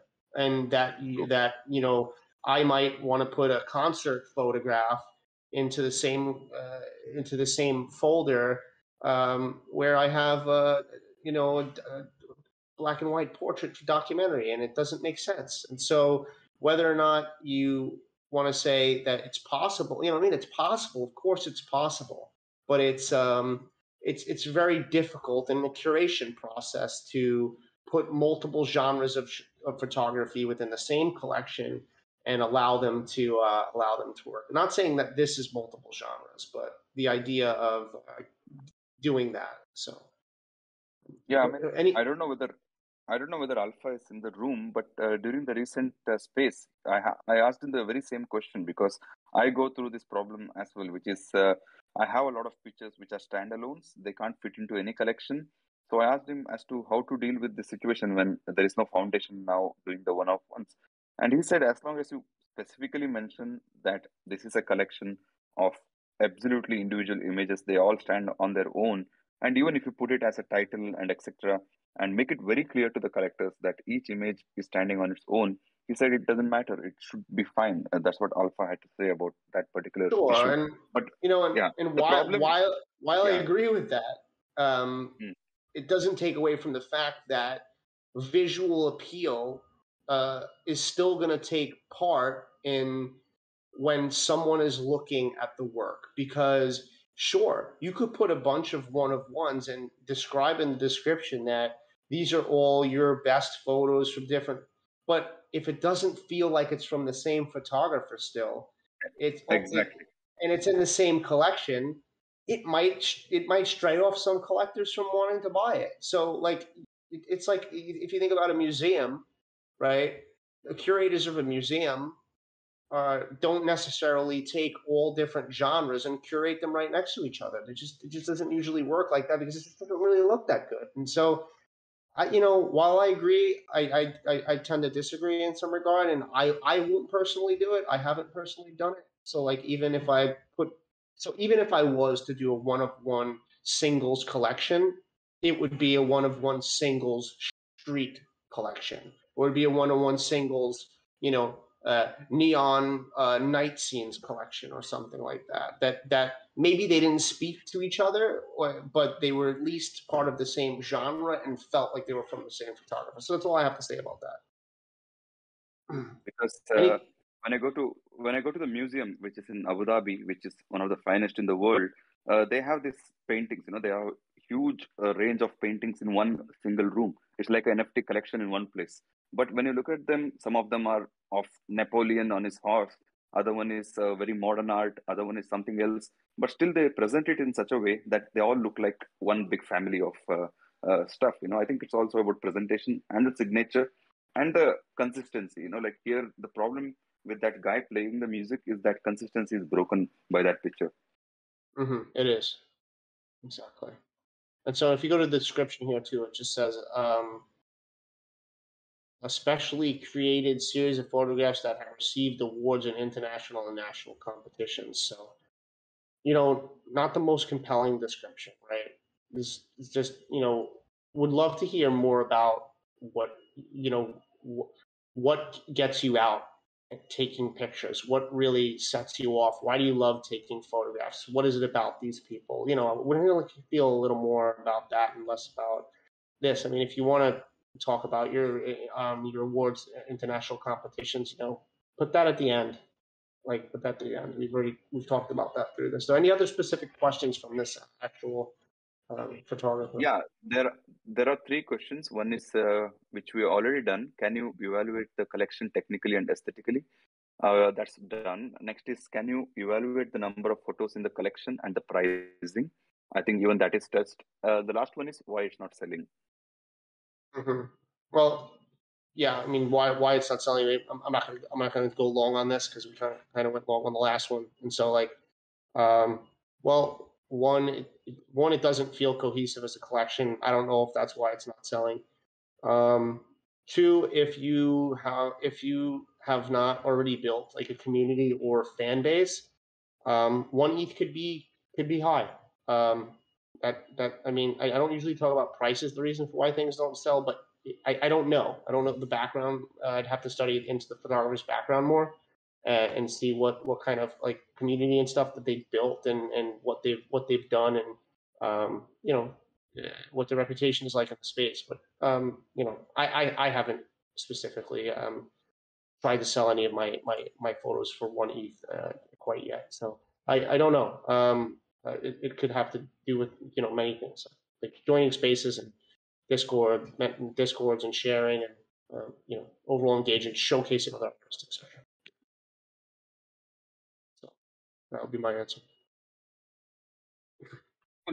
I think I mixed up the questions, but it's almost the same questions. Not a problem. Okay, so we covered the questions then. Yeah, cool. Yeah, I normally I like to talk about the work first and then the questions after. Normally we wind up covering the questions during talking about the work, and then if I have the questions, I'm kind of I flow better when I don't have the questions. Okay, so portraits of Anatolian man. Be a good idea, like Sabod said, to have your Twitter link up in here so people can just kind of jump over to your Twitter. Collection of photos that consists of 8 photos. Total each photo is worth 0.2 Ethereum. As a photographer living in Anatolia, most of my photos are human-centered. I wanted to prepare and present a collection that reflects the sincerity of the people living in Anatolia. I shoot portraits of men working in the countryside and in their natural environment. Try to make eye contact with people when taking their photos. So I'm very critical when it comes to like processing, and so my first take on seeing this was like, ooh, some of these feel really, really pushed. So I'm just going to be critical first, and so like this shot for me, it feels really pushed, like super pushed, like the shadows and highlights just don't make sense because you've like pulled so many shadows up and bumped clarity so high that I think it's taken away from some of the soul of the image for me. And maybe some people like this aesthetic, but it's not my favorite. I think the one where it works best is this image here.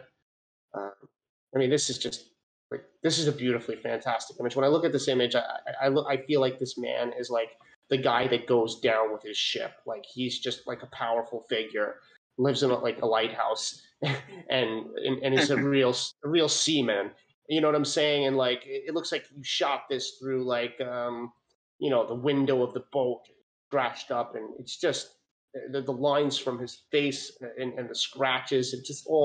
It all really comes together. What a fantastic shot. I mean, even if you push this a lot with the clarity, at least for me in this one, it works. What do you think, Sapone? 100%. I mean, this image, the moment I saw Misan collected this, that's when I came across this work, and I was like, wow. Like, as a portrait photographer, even I was taken aback by this because it's such a great, great image. And that's when I would be curious to see what else this photographer has to offer.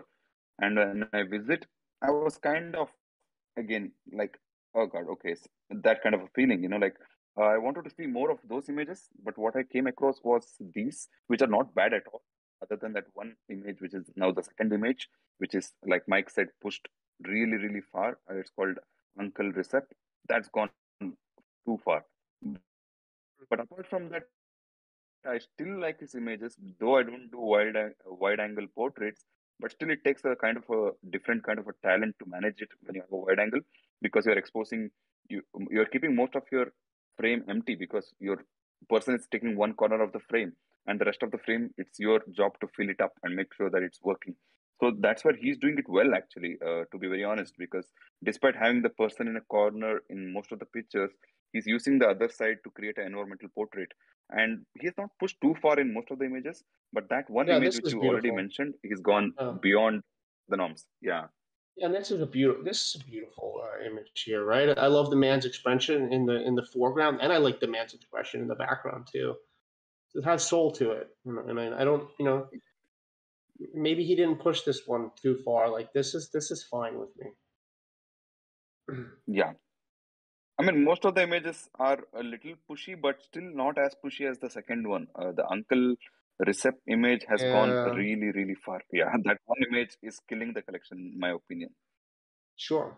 So this was one that I thought was pretty interesting, using the wide angle here. I love the detail in the face. I love the lines. I love how the lines then come down and bring you to the horses here that are Yeah. what is this device that are on the horses here? Is this to carry extra things? No, Interesting. they use it to plow the Oh, to field, plow the to field. before Oh, planting wow. stuff. Yeah, plow the field.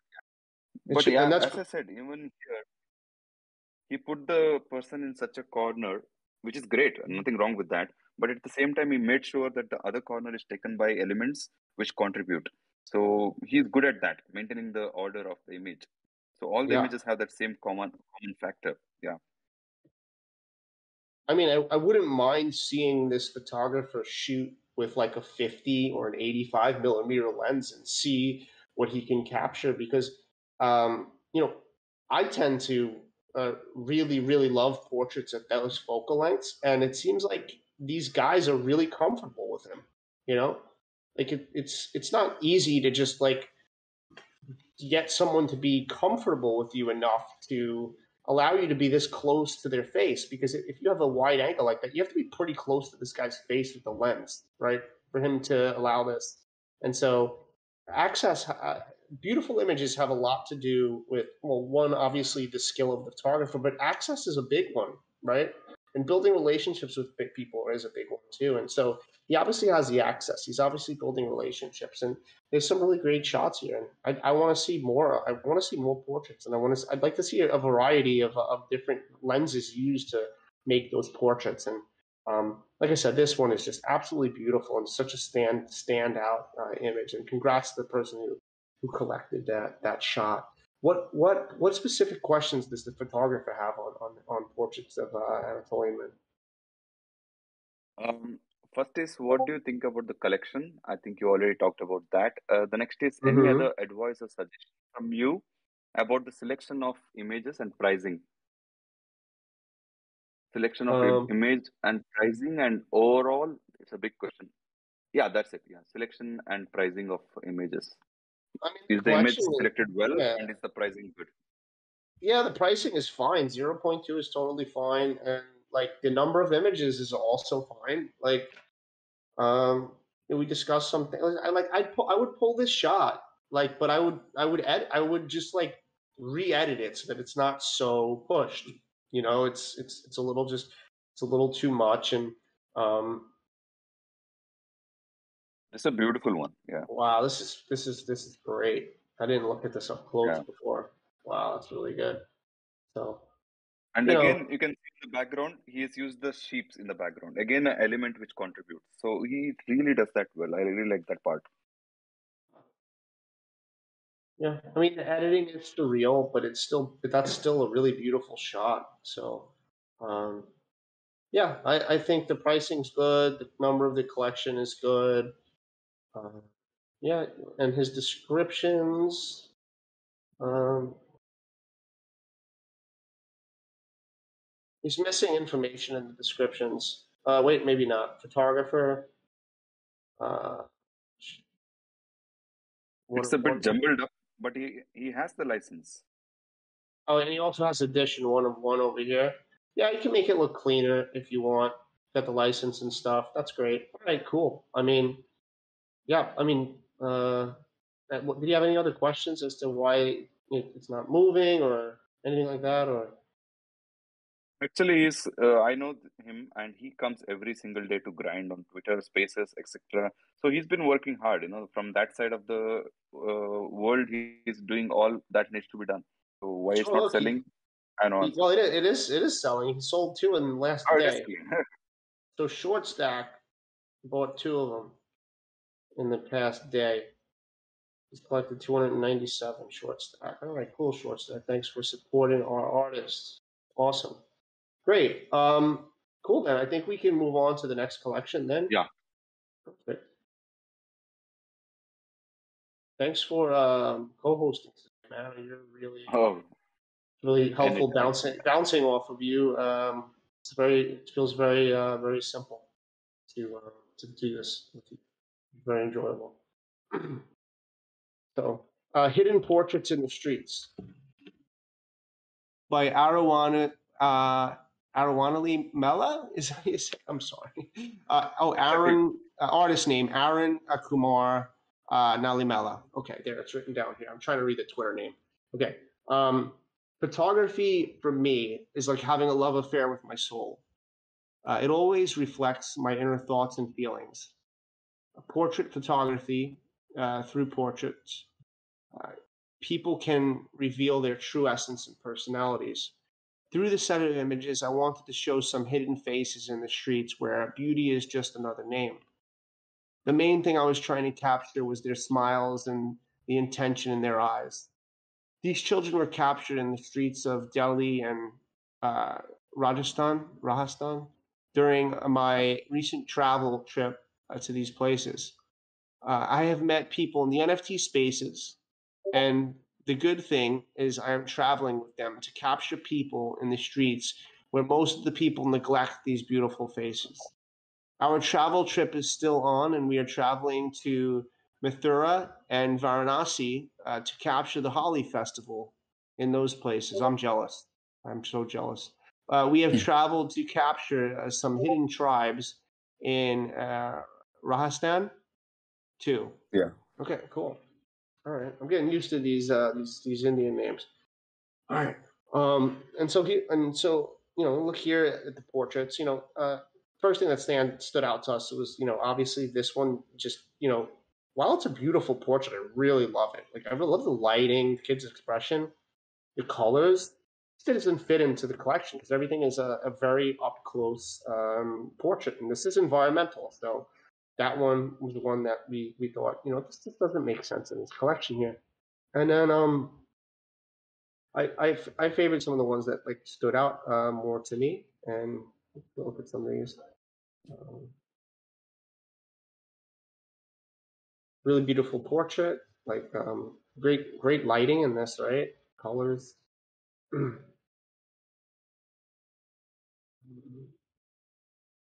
This shot here, which we were talking about, and Sabo really liked this shot because this is more of a lighting that he's interested in using. This is where you put someone into like a sheltered space, but you just have some light coming in. You want to talk on that, Sabo, please? Yeah, yeah. I mean, this is as I told you, it's my kind of portrait. These are the kind of portraits that I do all the time, which is control the background, control the light, make that light come one way, and make sure that the eyes shine bright. And that's exactly what he has done. This is definitely my top image in the collection, and even the other images are all good. Light control is quite good. It's not very harsh. It's very soft. So overall, his collection is great. As Mike already pointed out, that one image which is great, but it doesn't fit in because it's environmental and it doesn't go in this Mm-hmm. collection. And the other image I had to pick was number 5. Not this If one. 5, you said? uh 5 down there, last but one. Ah, Yeah, that one. Yeah, even here, looking at his collection and then looking at this image, it feels like photographer has traveled 5 years. When he started his photography, he took this image, and then he came to the other images which we already saw. That feels that kind of a gap because the background is not controlled. The light is very harsh for a feminine picture, and all those things which are not right with this image. If I was curating your work right now and your work was not minted, this would definitely not be in the collection at all because of all those reasons. So it's not consistent. That's what I mean to say. Those two images should not be in this collection. And one more image I want to point out is number 2. I'm sure he numbered it number 2 because he loves it. The kid, Mike. Yeah, that one. Whenever you see a number 2 or number 1, that means it's the closest to the photographer. I'm sure you like this image because it's a good image. Definitely, it's a beautiful image. But the problem is again the stuff. When we take a portrait, we usually tend to forget what's in the corner of the image because we are so focused on their eyes and their expression. We forget the corners. Look at the green. Even at the bottom, there's some highlight of a plate or whatever it is. yeah, Her hands are chopped off. I mean, the fingers at the bottom, which is again not a good thing. So all those things could have been corrected by very simple way, which is turning your camera horizontal. That's it. You would have a proper portrait of the kid, a close up, and that would be enough. If Mike can hit Command Plus, I don't know, Mac or Windows, but if you can zoom into this window, you'll see that crop happen as you go deep into this picture. So yeah, one more step, Mike, if you can, just one more. they won't give me one more. Oh, it won't. Okay. Wait. Here we go. Right Oh yeah, there. there it is. That's it. Yeah, you could cut the kid's photo to the forehead. That's totally cool, and that's about it. You have your image, and now the eyes are more connecting because there's not so many distractions, and we go directly to our eyes, and that's all you need. So this was a very easy fix at the point of shooting, or even if you want to crop. Nowadays, cameras have 45 megapixels, so we can easily crop it out. Yeah, for sure. So apart from that, all the images are brilliant. I gotta minus out. Get back. Yeah. Hmm. And so, what lens do you think is being shot with something like this? Because this one feels like a little bit, maybe a little distorted. Is it just Yeah, me? because it's wider. Yeah, I mean, that's one thing I always tell in my workshops, that when you shoot a woman, you kind of have to use by like a thumb rule anything above 50 mm. My Yeah. go-to is 70-200 because it makes their face more beautiful. That's what it does. It crafts the face. 70-200 has that feeling. That's why a lot of fashion photographers use 70-200 all the time because it makes the face have a different feel. But when you use these wide angles, this is what happens. The face becomes Yeah. more distorted. So I would use a wide angle like Faisal was doing on a man because that's fine. Even a sunlight is fine. But when it comes to a female, you have to control the light as well as the lens that you use will make a huge Yeah. difference. Yeah, wide angle is good for environmental portraits too. And you also Yeah. be careful with the wide angle that, if you're going to shoot with a wide angle, and I'm not talking about this photo, but that the stuff in the center that, you don't want to be distorted should be in the center. The stuff that's off to the sides is probably going to get a little distorted unless you're paying a lot of money and they're really good lenses. But my go-to is similar, not 70 to 200 exactly, but like an 85 I'd really Yeah. like for portraits. Like a Anything 105 from or something. 50. Yeah, Yeah. Anything from 50 yeah, onwards will make them look hmm better. Yeah. absolutely. So that would be my feedback on some of that. Is like maybe shoot some of them with that type of lens as well. And so what kind of questions does the photographer have Uh, for us? Question is, do I have to change anything in the collection? Yeah, I think this needs to come out, and I think Sabota is correct on number 5. Yeah, I think if you yeah. took away those two, I like the shot of this kid too, but I mean, She could for go me, horizontal. Yeah. yeah, but I mean, a collection can have horizontal and vertical. I don't think that would break a collection. But yeah, that kid definitely deserves to be cropped horizontally because it's a yeah. good image. It will be the first one to sell. Mm-hmm. And so, other questions? Anything like price Yeah. and stuff? The price is good, so let's we No, can the just. other question is not so clear. Is it okay to write my experience while capturing?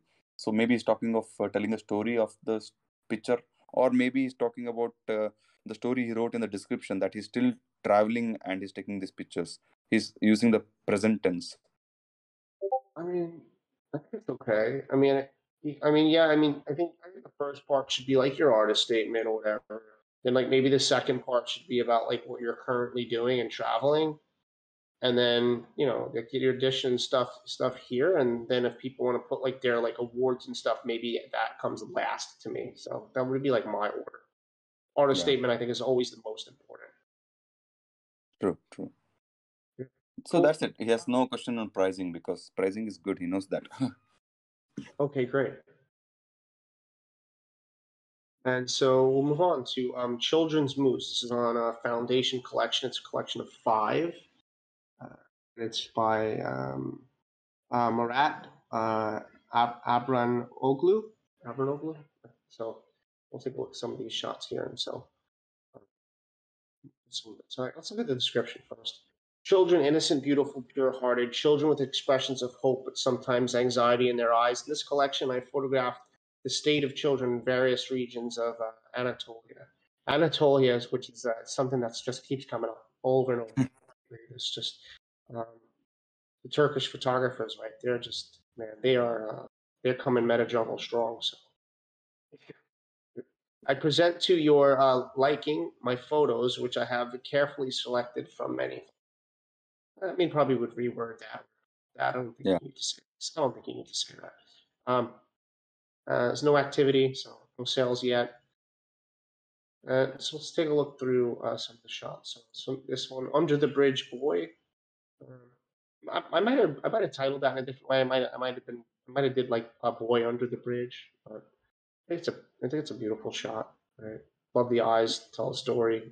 You know, it looks like yeah, he's possibly living under the bridge. Right, look how dirty the his doll is. Her doll. I'm sorry, his doll. His doll.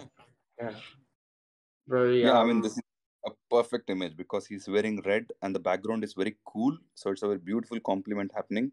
And everything about this image is just perfect. If I had to buy, I would buy it in a heartbeat. Yep, really beautiful shot.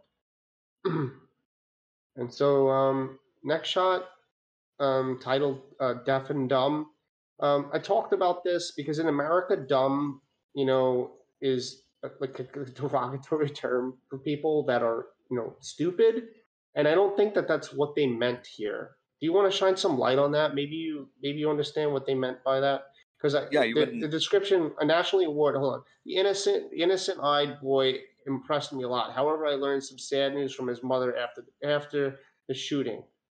Um, I don't know if the shooting photography shooting yeah, or photography, of after course. like well I mean because he became deaf and mute. So okay, a child became deaf and mute. So maybe this dumb mean mute. Yeah, because see, what happens is in India also we use the word dumb for people who can't hear.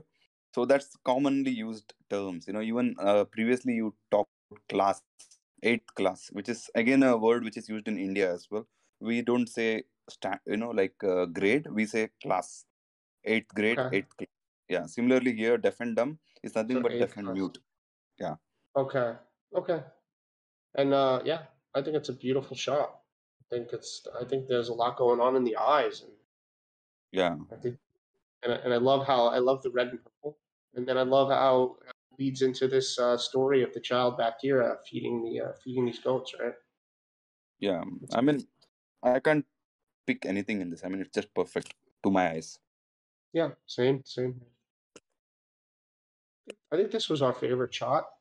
Or Yeah. well, we were you brought up something really interesting on this. So you said you can clearly tell that they asked these two to pose, right, the shepherd's Mhm. son, and that you said that they could have had the dog looking in this direction and minded this shadow more, right? And I think that little things like that make a big difference sometimes, right? You want to talk on that?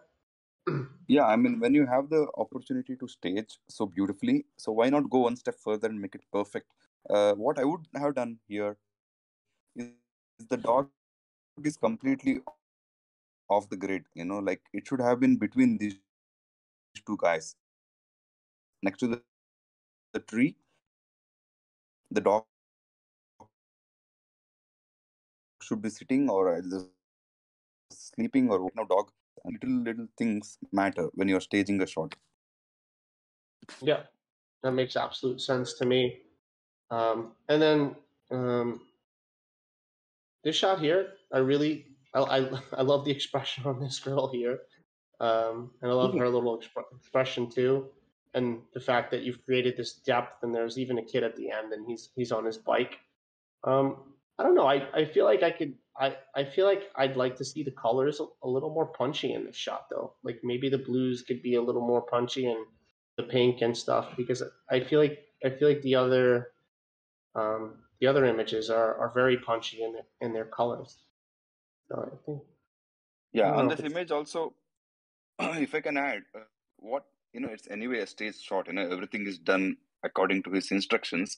So the guy in the back, the guy in the cycle, watching from the far corner, he could have been simply riding the cycle, because this part of the image, which is two-third of the image, is completely empty right now. So that would be filled up if the kid was riding his bicycle through, and if he even was if he over used, here, if he was yeah, here, right? yeah, Mm-hmm. riding through. And if you suppose used a little bit of slow shutter, it could give the slow shutter effect on that kid riding the bicycle. I mean, I'm just saying, the shot is already done. It's good, but that feels empty. That whole area feels empty. Agreed. Really, really, really good point. Appreciate that point. That's awesome. And then the last shot, we both agreed. I mean, I said, this doesn't seem like it fits for me, and I suppose that he felt the same way. Just and one because it's black and white, but two, I don't know. This child's expression is I don't know. It's not making sense to me to the rest in this collection. And then what's going on in the background here seems like a lot of cheer and joyfulness, and this doesn't. It just doesn't tie in together to me as for a story. Do you want to expand on that a little Yeah, bit? yeah. For me, as the title of the image goes, left out. It feels left out in the in this collection, because it doesn't fit into this collection at all. And we have seen his power of staging. All the images were staged and staged beautifully. But here, somehow, it doesn't look like the same photographer who can do that. And of course, black and white in between all those wonderful colorful shots feels a bit left out, as the title says. Only those four images would make a great set. You didn't need this one at all, and especially at a 0.75 Ethereum price for that black and white, it could be quite a task, because it doesn't. I mean, it doesn't have that punch like the other images had, which had a great Mhm. story, something to catch our eyes. Yeah. Sure. Great. Yeah. Agreed. And so, did they have specific questions? Yeah. Let me just check. Children's moods. Can you evaluate the number of photos in the collection and the pricing? Sure. Yeah, we talked about the pricing. Um, Yeah. yeah. I'll go back to saying this. If you've had previous successes at selling at a lower price, then I agree with the prices of 0.75 and zero point 0.5. If you haven't had any other successes in selling in previous, then I think it could be asking a little bit, right? Like it could be asking a lot. I mean, 0.75 is, I don't know, 20 something $100. It has to be 20 something $100 per image. But I'm not one here to value your work and tell you what it's worth. I'm just going based off of the market sentiment and what other people in the market tend to do. I'm not up to this price yet in my work. So I don't know. That's just my my take. So Yeah, that's and also I think I think when you put it at 0.75 or even point 0.5 or 1 Ethereum, I think that's when you should decide that I'm gonna wait. That's exactly what some of the collectors who came on our space said. You can price it at whatever you want, but ready to wait. You should have the patience when patience. you price it high. Yeah. Yeah, be ready to have patience for that. Exactly. So, Yeah. cool. So the other question is, I think we already covered that, which is why it's not selling. Yeah, yep. I think we covered all of that. So yeah, and I don't want to go back to talking about all the things you can do to become marketable and build relationships and stuff because we beat so much of that in every AMA and a lot in this one already. So we think we can move on into portraits, faces of India uh, by Akshay Naik. Nike, Naik. yes. Yeah, cool. So as a travel and street photographer, I like to take long strides across India to capture emotions of her vivid culture. This is a collection of faces which sing of beauty amidst simplicity and ethnicity. Available as one-on-one editions, and give some license information here. So I put this in order of oldest because I wanted to see it, and I'd probably pick one of these shots or two of them.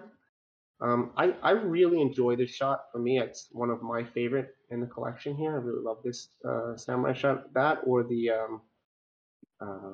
one too. I really enjoy this one too. Really beautiful Beautiful. framing. Beautiful framing. How he's shooting right up into the edge of the frame too.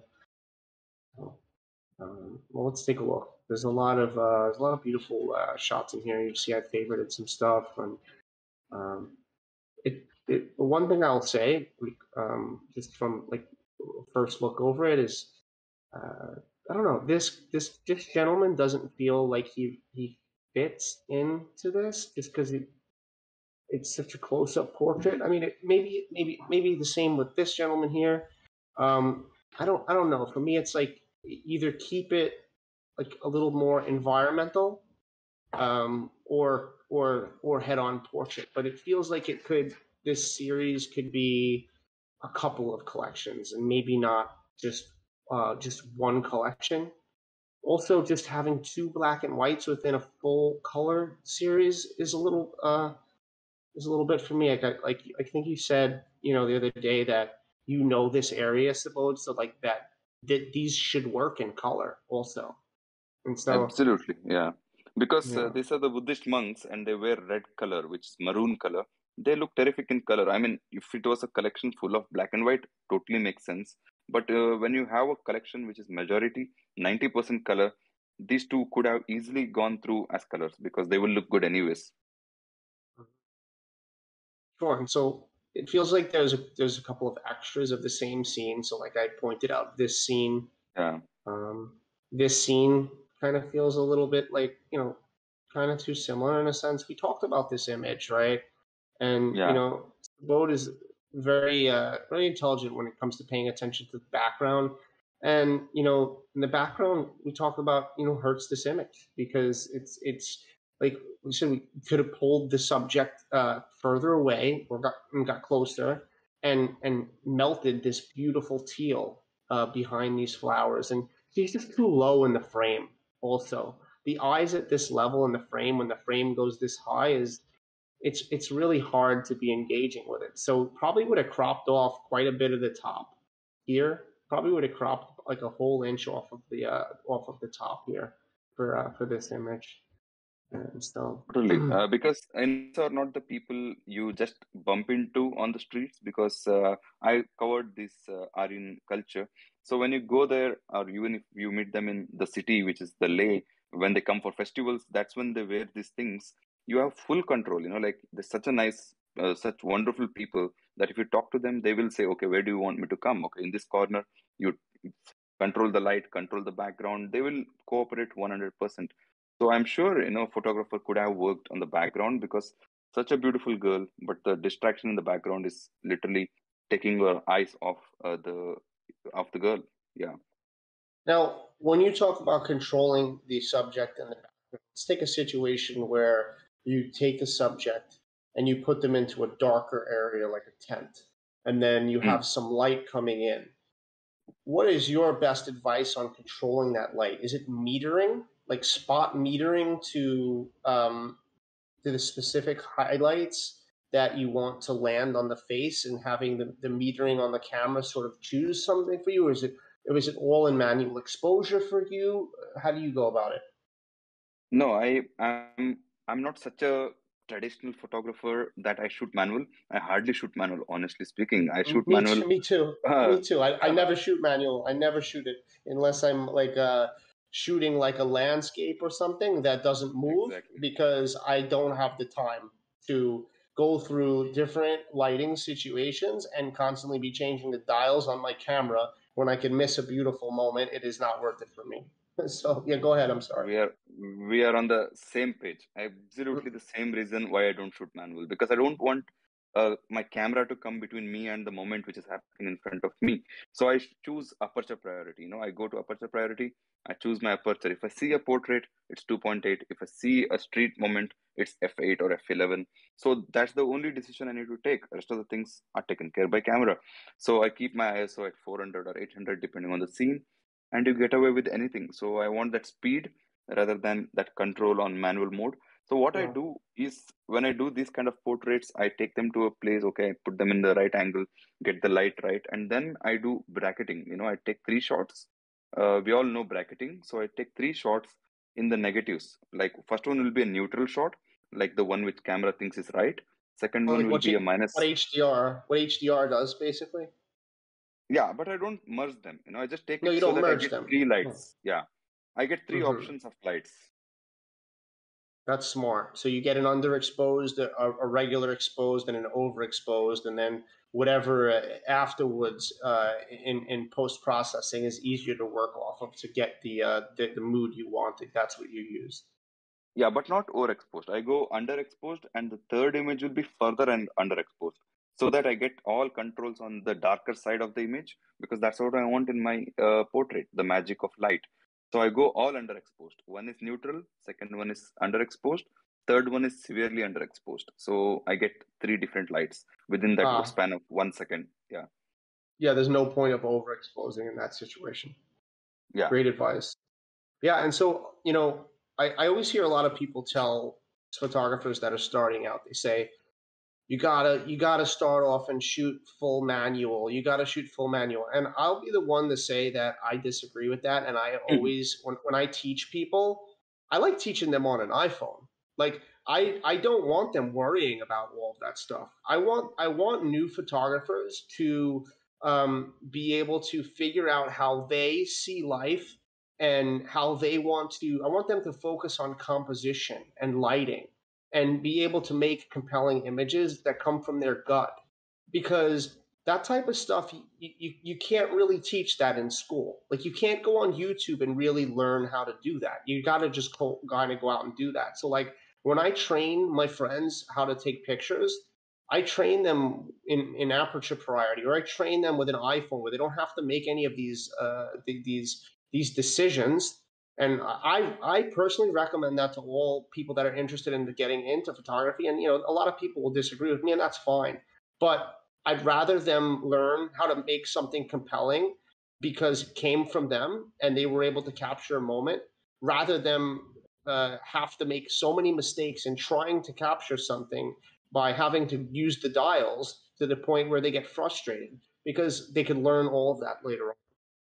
So Exactly. that's my take. We're in the same boat. We are thinking exactly the same. Even people who come on my trips, I tell them you have 5 days, so don't waste your time understanding what to do. Rather than that, leave the camera aside. It'll do its work in aperture. You focus on the moments and the compositions and the light and all the things that come. And once they do that, they'll never go back to manual again. They'll be aperture priority for life. Because And once you understand, yeah, yeah, we are in a rare group of people that believe that, though, to be honest, is that a lot of people that I've heard, because I mean, I went to photography school, is that you have to learn on manual and you have to, so you can control all these things. Well, you could always learn that afterwards, right? Like now, you know, you add that to your arsenal after you already know how to stop gut feelings and how to make things you feel beautiful and compelling. It's, you know, but anyway, let's go on I with mean, this. Go ahead. yeah, I Go want ahead. to say about this collection that it has, as Mike was rightly pointing out, without knowing the Indian geography, he was pointing it out that there are pictures from Rajasthan, which is the red color turban, the headgears, which that one. These are all from Rajasthan. The other ones are from the Himalayas. So there is two different collections running parallelly into one. So it could have been a very, very attractive collection if it was called Himalayan experience or whatever, and show all those Buddhist images which he already has in the collection. That would be much, much more appealing. And this whole Rajasthan collection could have been separate one altogether because it's a collection of 22 images. It could have easily been collection of 10 each. Mm-hmm. Yeah, I agree. Rather than a 22 image collection, I think this could be broken down into two different collections actually. Yeah, one more thing I want to add is about his Twitter. I went to his Twitter. I know him, so we follow each other. So in his Twitter, he's been posting these images in his media. If you can go to media, Mike, down there. After tweet and replies, this media. Yeah. So if you go here, he's posting images every day, but about this particular collection, but he's not telling stories. That's something which many aren't doing. Like you need to start telling stories about the collection. You have 22 images to tell stories about. If you run further down, like, yeah. Yeah, I mean, also, I don't like that the link for OpenSea is the first thing because like I don't even see that. This just looks like it's a continuation of this. Like I would have a story and then I would write, link to OpenSea below, and I'd put like a pointing arrow down to it, something like that. True. You have to be kind of strategical with your social media skills sometimes in getting people to But to be interested and engage with it and understand what you're trying to show. But yeah, I agree with you on storytelling about that image and making people become engaged and wanting to click the link. Because this just looks like someone's posting a picture. I don't even see the link. I have to really look to see the link, and I'm only doing that now because we're doing the AMA. But otherwise, I wouldn't have saw that link. I would have just seen this. And I'd be like, oh, they're posting a nice picture today, and whatnot. I'll give them a retweet. So yeah, great point. So particular questions on the series? Yeah, he has more portraits which he has not added in this collection. So he's asking if this collection gets sold out, should he add more portraits to the same collection or should he create a new collection? If this collection gets sold out, should he add more portraits to it? I mean, yeah, to this or a new collection. I mean, I think that's thinking really far in advance, considering that like 90 something % of the collection hasn't sold yet. I mean, I'd focus more on that before I'd even get into that realms of that. I mean, I think you have too many images right now. I think 22 is too many when there's just so many that can be similar. Or if I really sat down like this, I could I could pull some of these. Like I'd probably pick one between these two. I really enjoy this. On it, Mike. This one. I sat on it. I made a Himalayan collection out of this, and it could be easily a collection of 9 beautiful images, top class. Yeah. Well, yeah, 9 top class images is much better than 22 images that have 9 top class images that you have to search to find because it's saturated with other images that are not top class images. So, yeah, great point. So. And you had a very good point yesterday, Mike, on this. If you go to the activity, you observed something very interesting, which is more or less, which says that maybe the photographer has given up. Yeah.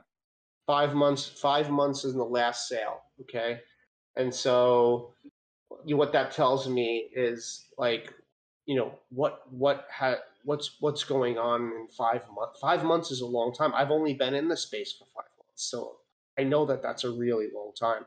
And so, you pointed out his Twitter. He's posting photos from it, but take a step further, right? You said, or write a story about it. Take a step further. Go on Twitter Spaces and talk about why this work is super important to you.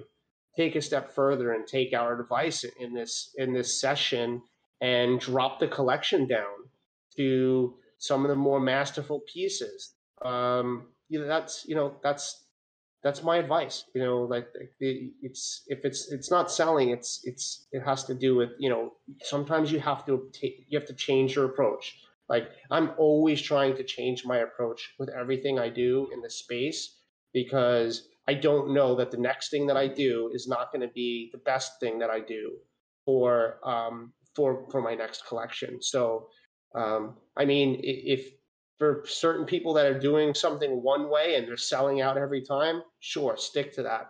But like, if it's not, it's sometimes it's time to try new things. Maybe it's eliminating some images, or maybe it's switching up your tactics of how you're building relationships, or storytelling, or maybe showcase other artists so that other artists want to showcase you. There's a lot of stuff that goes into it. It's a very dimensional space, and there's a lot of ways in which you can get your work out there and people interested in clicking on the links to see your work. Because 5 months and most of the images have 0 favorites tells me that there's just no eyes on this project.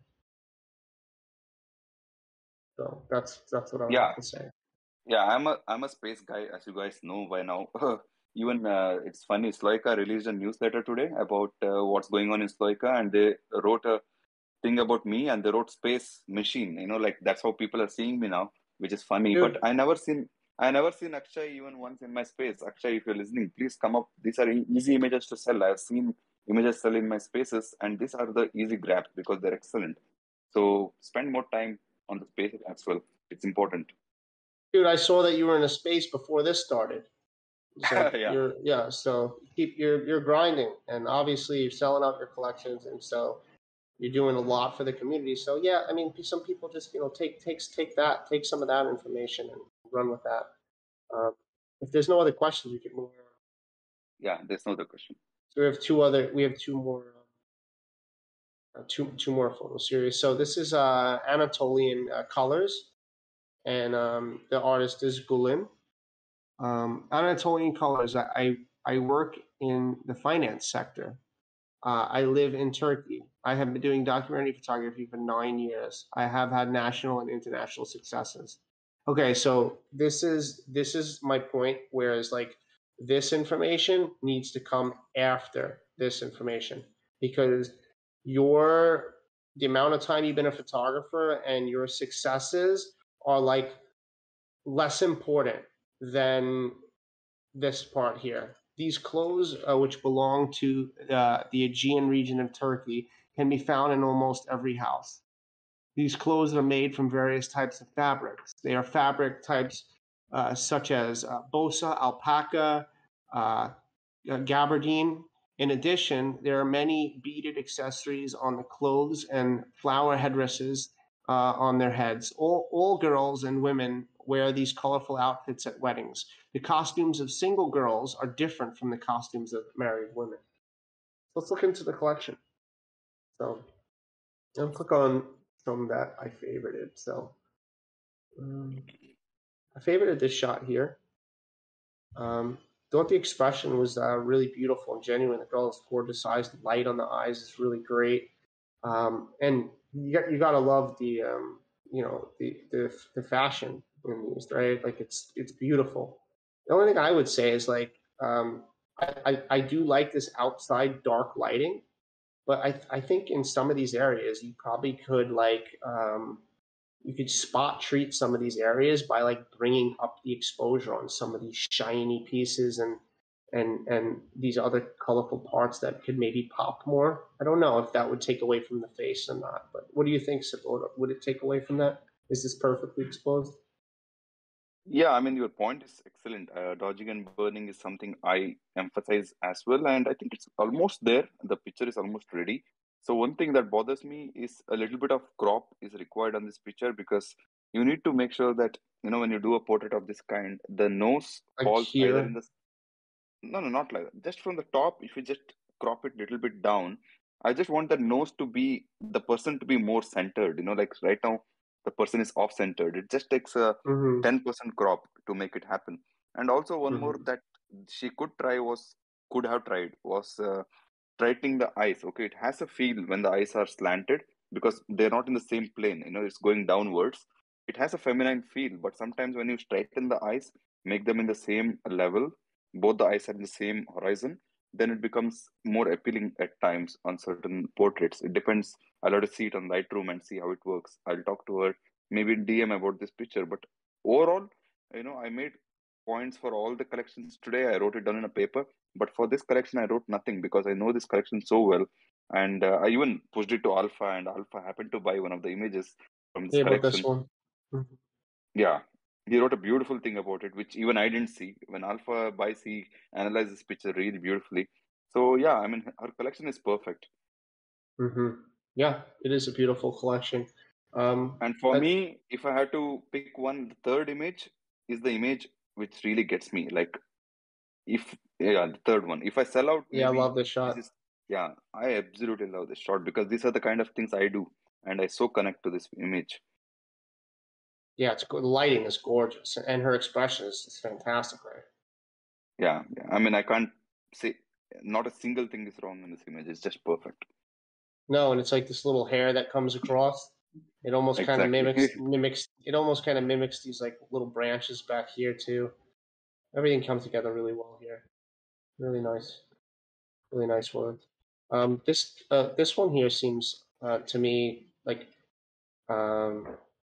just underexposed compared to the rest. What do you think this is correct? Do you like the idea that this is very underexposed, or um, what do you feel about this? Because I know you For shoot a me, lot of this portraits.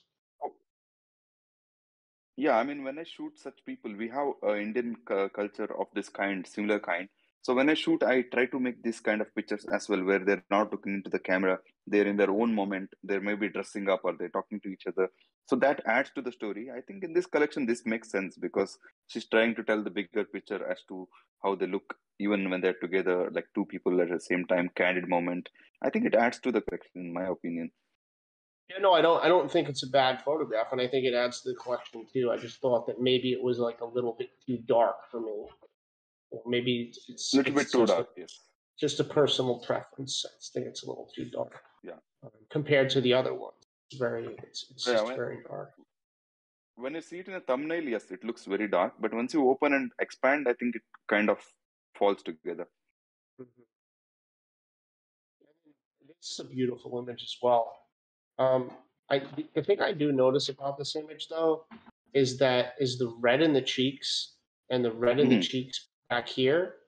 And I'm not sure if maybe there can be some adjustments done to make the skin feel just a little bit more pleasant or appealing, or I don't know if that's a saturation issue or whatnot, but that No, maybe I I'm mean, just being too picky. I don't know.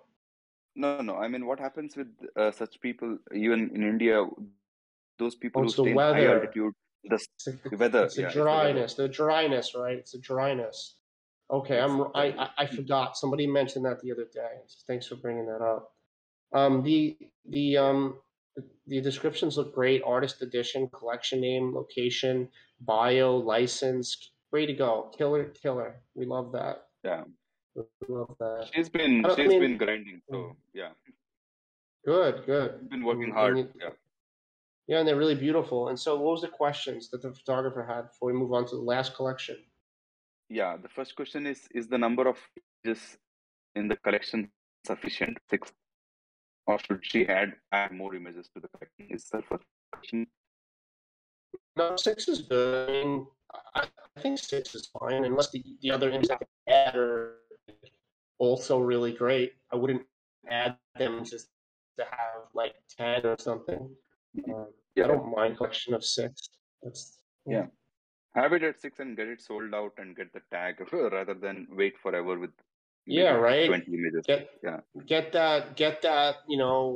I have a sold out collection. Little stamp of approval or whatever you want to call it. Recognition from the community, right? It's a nice Yeah. thing to have.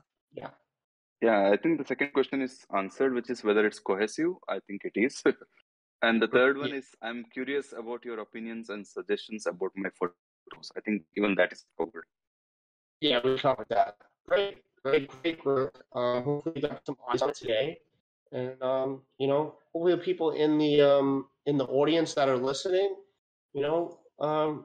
retweet some of your favorite work here, Show love to the people that are up here taking feedback. It's not easy, and it'd be a nice thing for us to do that. Now, this last one I picked by accident, okay?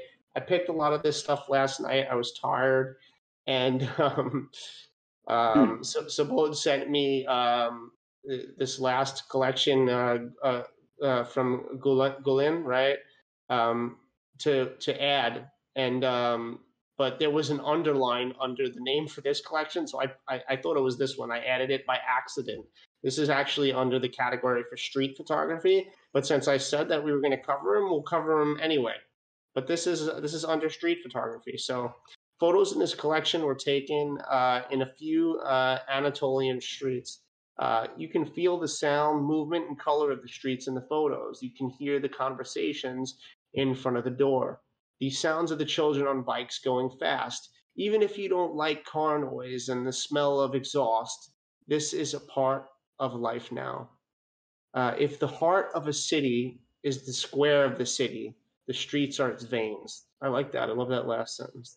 Beautiful. Yeah. Right? Great line. Great line. Great artist statement that's really short, but doesn't give away too much. Props on that. Let's look at the activity. 2 months ago, had a sale. Or listed that. No, they sold that. Okay. So just gonna go off like first impressions here. Doesn't feel cohesive. Okay, that's my first impression. My second impression is there's some great images here. Okay, this one was posted in my thread the other day, that color themed thread on purple and pink, and everyone loved it so much. I think it was one of the winners of the thread, even though we weren't handing out any gifts or anything like that. So people, this one wins or whatever. But yeah, I think this is just incredibly well seen. Like, even if the image didn't have the guy and it was just this part, it would still be an incredibly well seen abstract image. And just with the guy, it's just even better. It's like it becomes another window. Like, he's like the next chick window, boom, this. Like, beautiful way to shoot abstract with street in one image. Okay. Oops. Amazing. Didn't mean to do that. Amazing shot, right? But then you look at it next to a shot like this, and this is also an amazing shot to me. I think it's beautiful. The lighting is gorgeous. The expression is wonderful. The depth is so good, of the showing depth of the door going in this way. We live in a 3-dimensional world of photography. I think it's a really great idea to learn how to show depth, and it's really well done in this image, but it just doesn't make any sense next to this image. It's not the same collection to me. Yeah. It doesn't fit the collection. Like, maybe this fits with this shot and the next shot and then the shot after that, right? 1, 2, 3, 4. But there's stuff in here that feels a bit out of place. This is a nice shot, interesting. I love it. Yeah, right. Beautiful. With the hand, with the main focus on the aged hand, and the rope just goes out and fills the right side of the frame. So I'd love to talk about how we don't like to keep these frames empty and fill them with another story. And you want to talk about it? Yeah, I mean, overall, his collection is so beautiful, but the problem is they're not matching each other. Like, he came into portraits by mistake, but I think he's in the right place because he has wonderful portraits. The third image and the seventh image is such strong portraits. Even the first image, you could call it a portrait because it's staged. The problem is So good. the title itself. He calls it street noise, and these are not street images. It's not a street photography as such. Yes, one or two of them are, but most of them are more or less staged images. So it's a Yeah. mixed bag. That's what I feel. Images are fantastic, but it's a mixed bag. And like this image fits the least out of any of the images in this collection, because like this is while it's what's that? It's an incredible image. Yeah.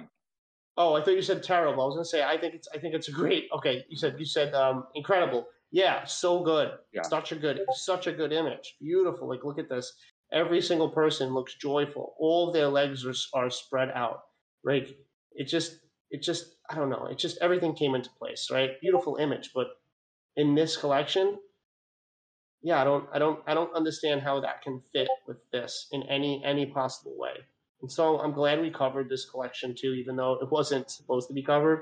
And I mean, Mike, if you look at this, if you look at this collection right now, the last image which you opened, the one which is sold, the girls in the swing, yeah, that one, and the first image which you showed, the one which came in your thread, the colorful image, they're all belonging to one category, which is the patterns and use of minimalism and all that. Then there is 3 portraits, which are excellent portraits. Then there are 2 street images. So that's what is the problem. It's all mixed up.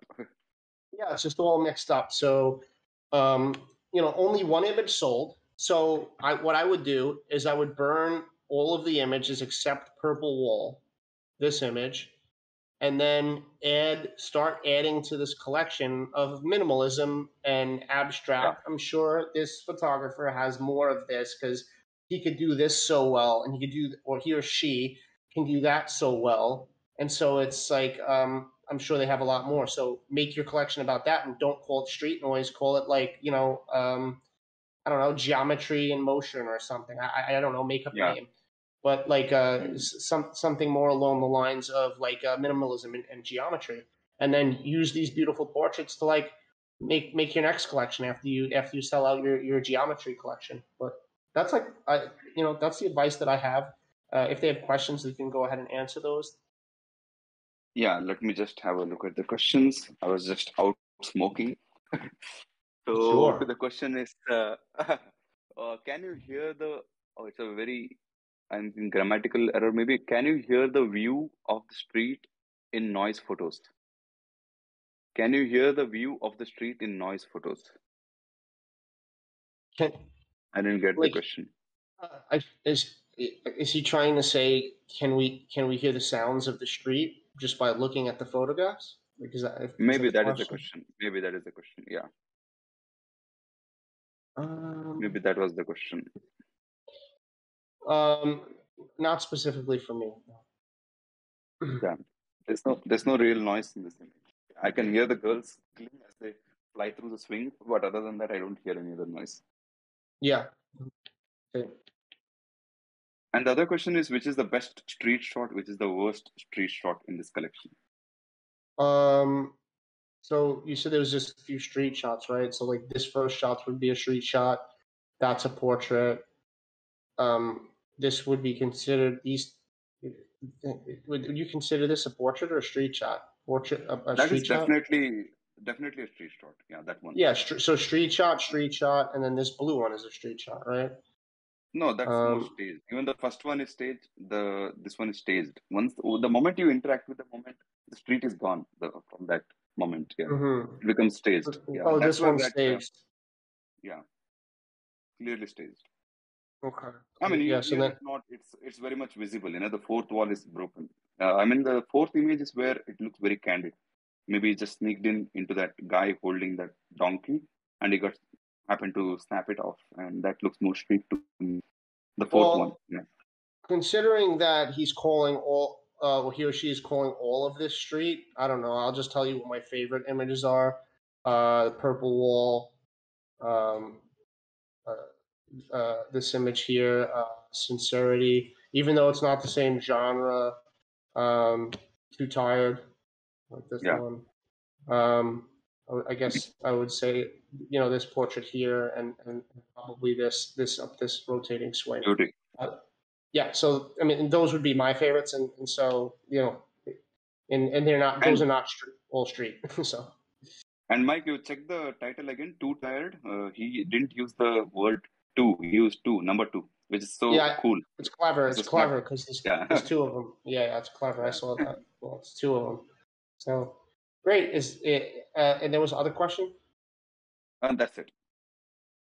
Okay, great. Well, I mean, I think that concludes like the AMA. I mean, I think we hit a lot of points on a lot of things, and if you were an applicant and you didn't make it into this, then, you know, I'm sure that you can watch the recording on this and absolutely be able to take some of the information that myself and Subodh took our time to really try to give a lot of our own experience through creating collections, through, you know, decades of photography to try to help a lot of you guys through portraiture. And um, I think I've learned something today. I'm sure Subodh's learned something today. The audience members have learned something today. So, you know, just because your collection wasn't chosen, you know, we're going to have more portrait ones in the future.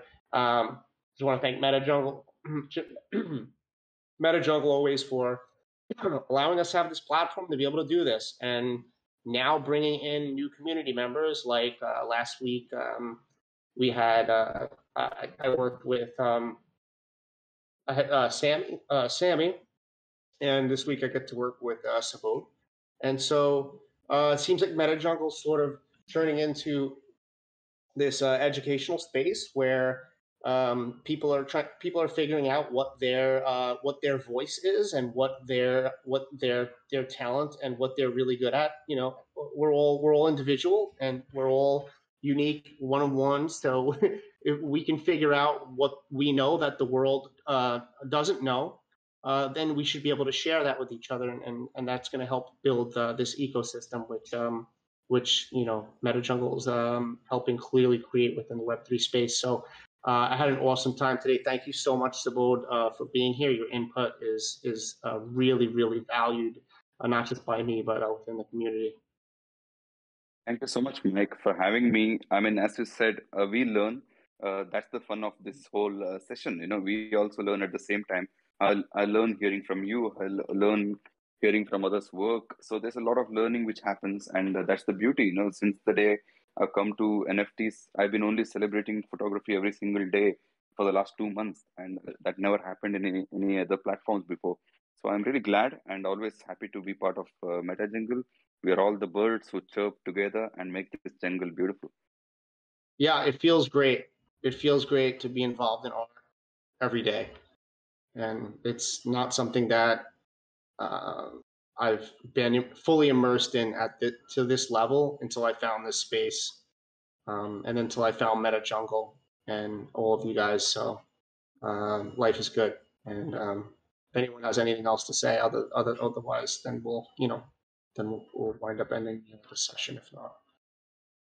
Well, and I just wanted to second that too, and thank you both, Mike and Subodh. This is like, each session is unique and but wonderful. So thank you both for all the input that you gave. And this is a great opportunity to get a chance to, you know, talking about art and critiquing and collections and being creative is such a great experience. And so I appreciate everything that you guys bring in. We're so happy to have you contributing to the MetaJungle community. So thank you for the artists that submitted today. Thank you, of course, to both of you for everything that you've contributed. And this will be something helpful for so many to be able to learn from. So really appreciated it today. Awesome. We had a great time. So cool. Thank you guys.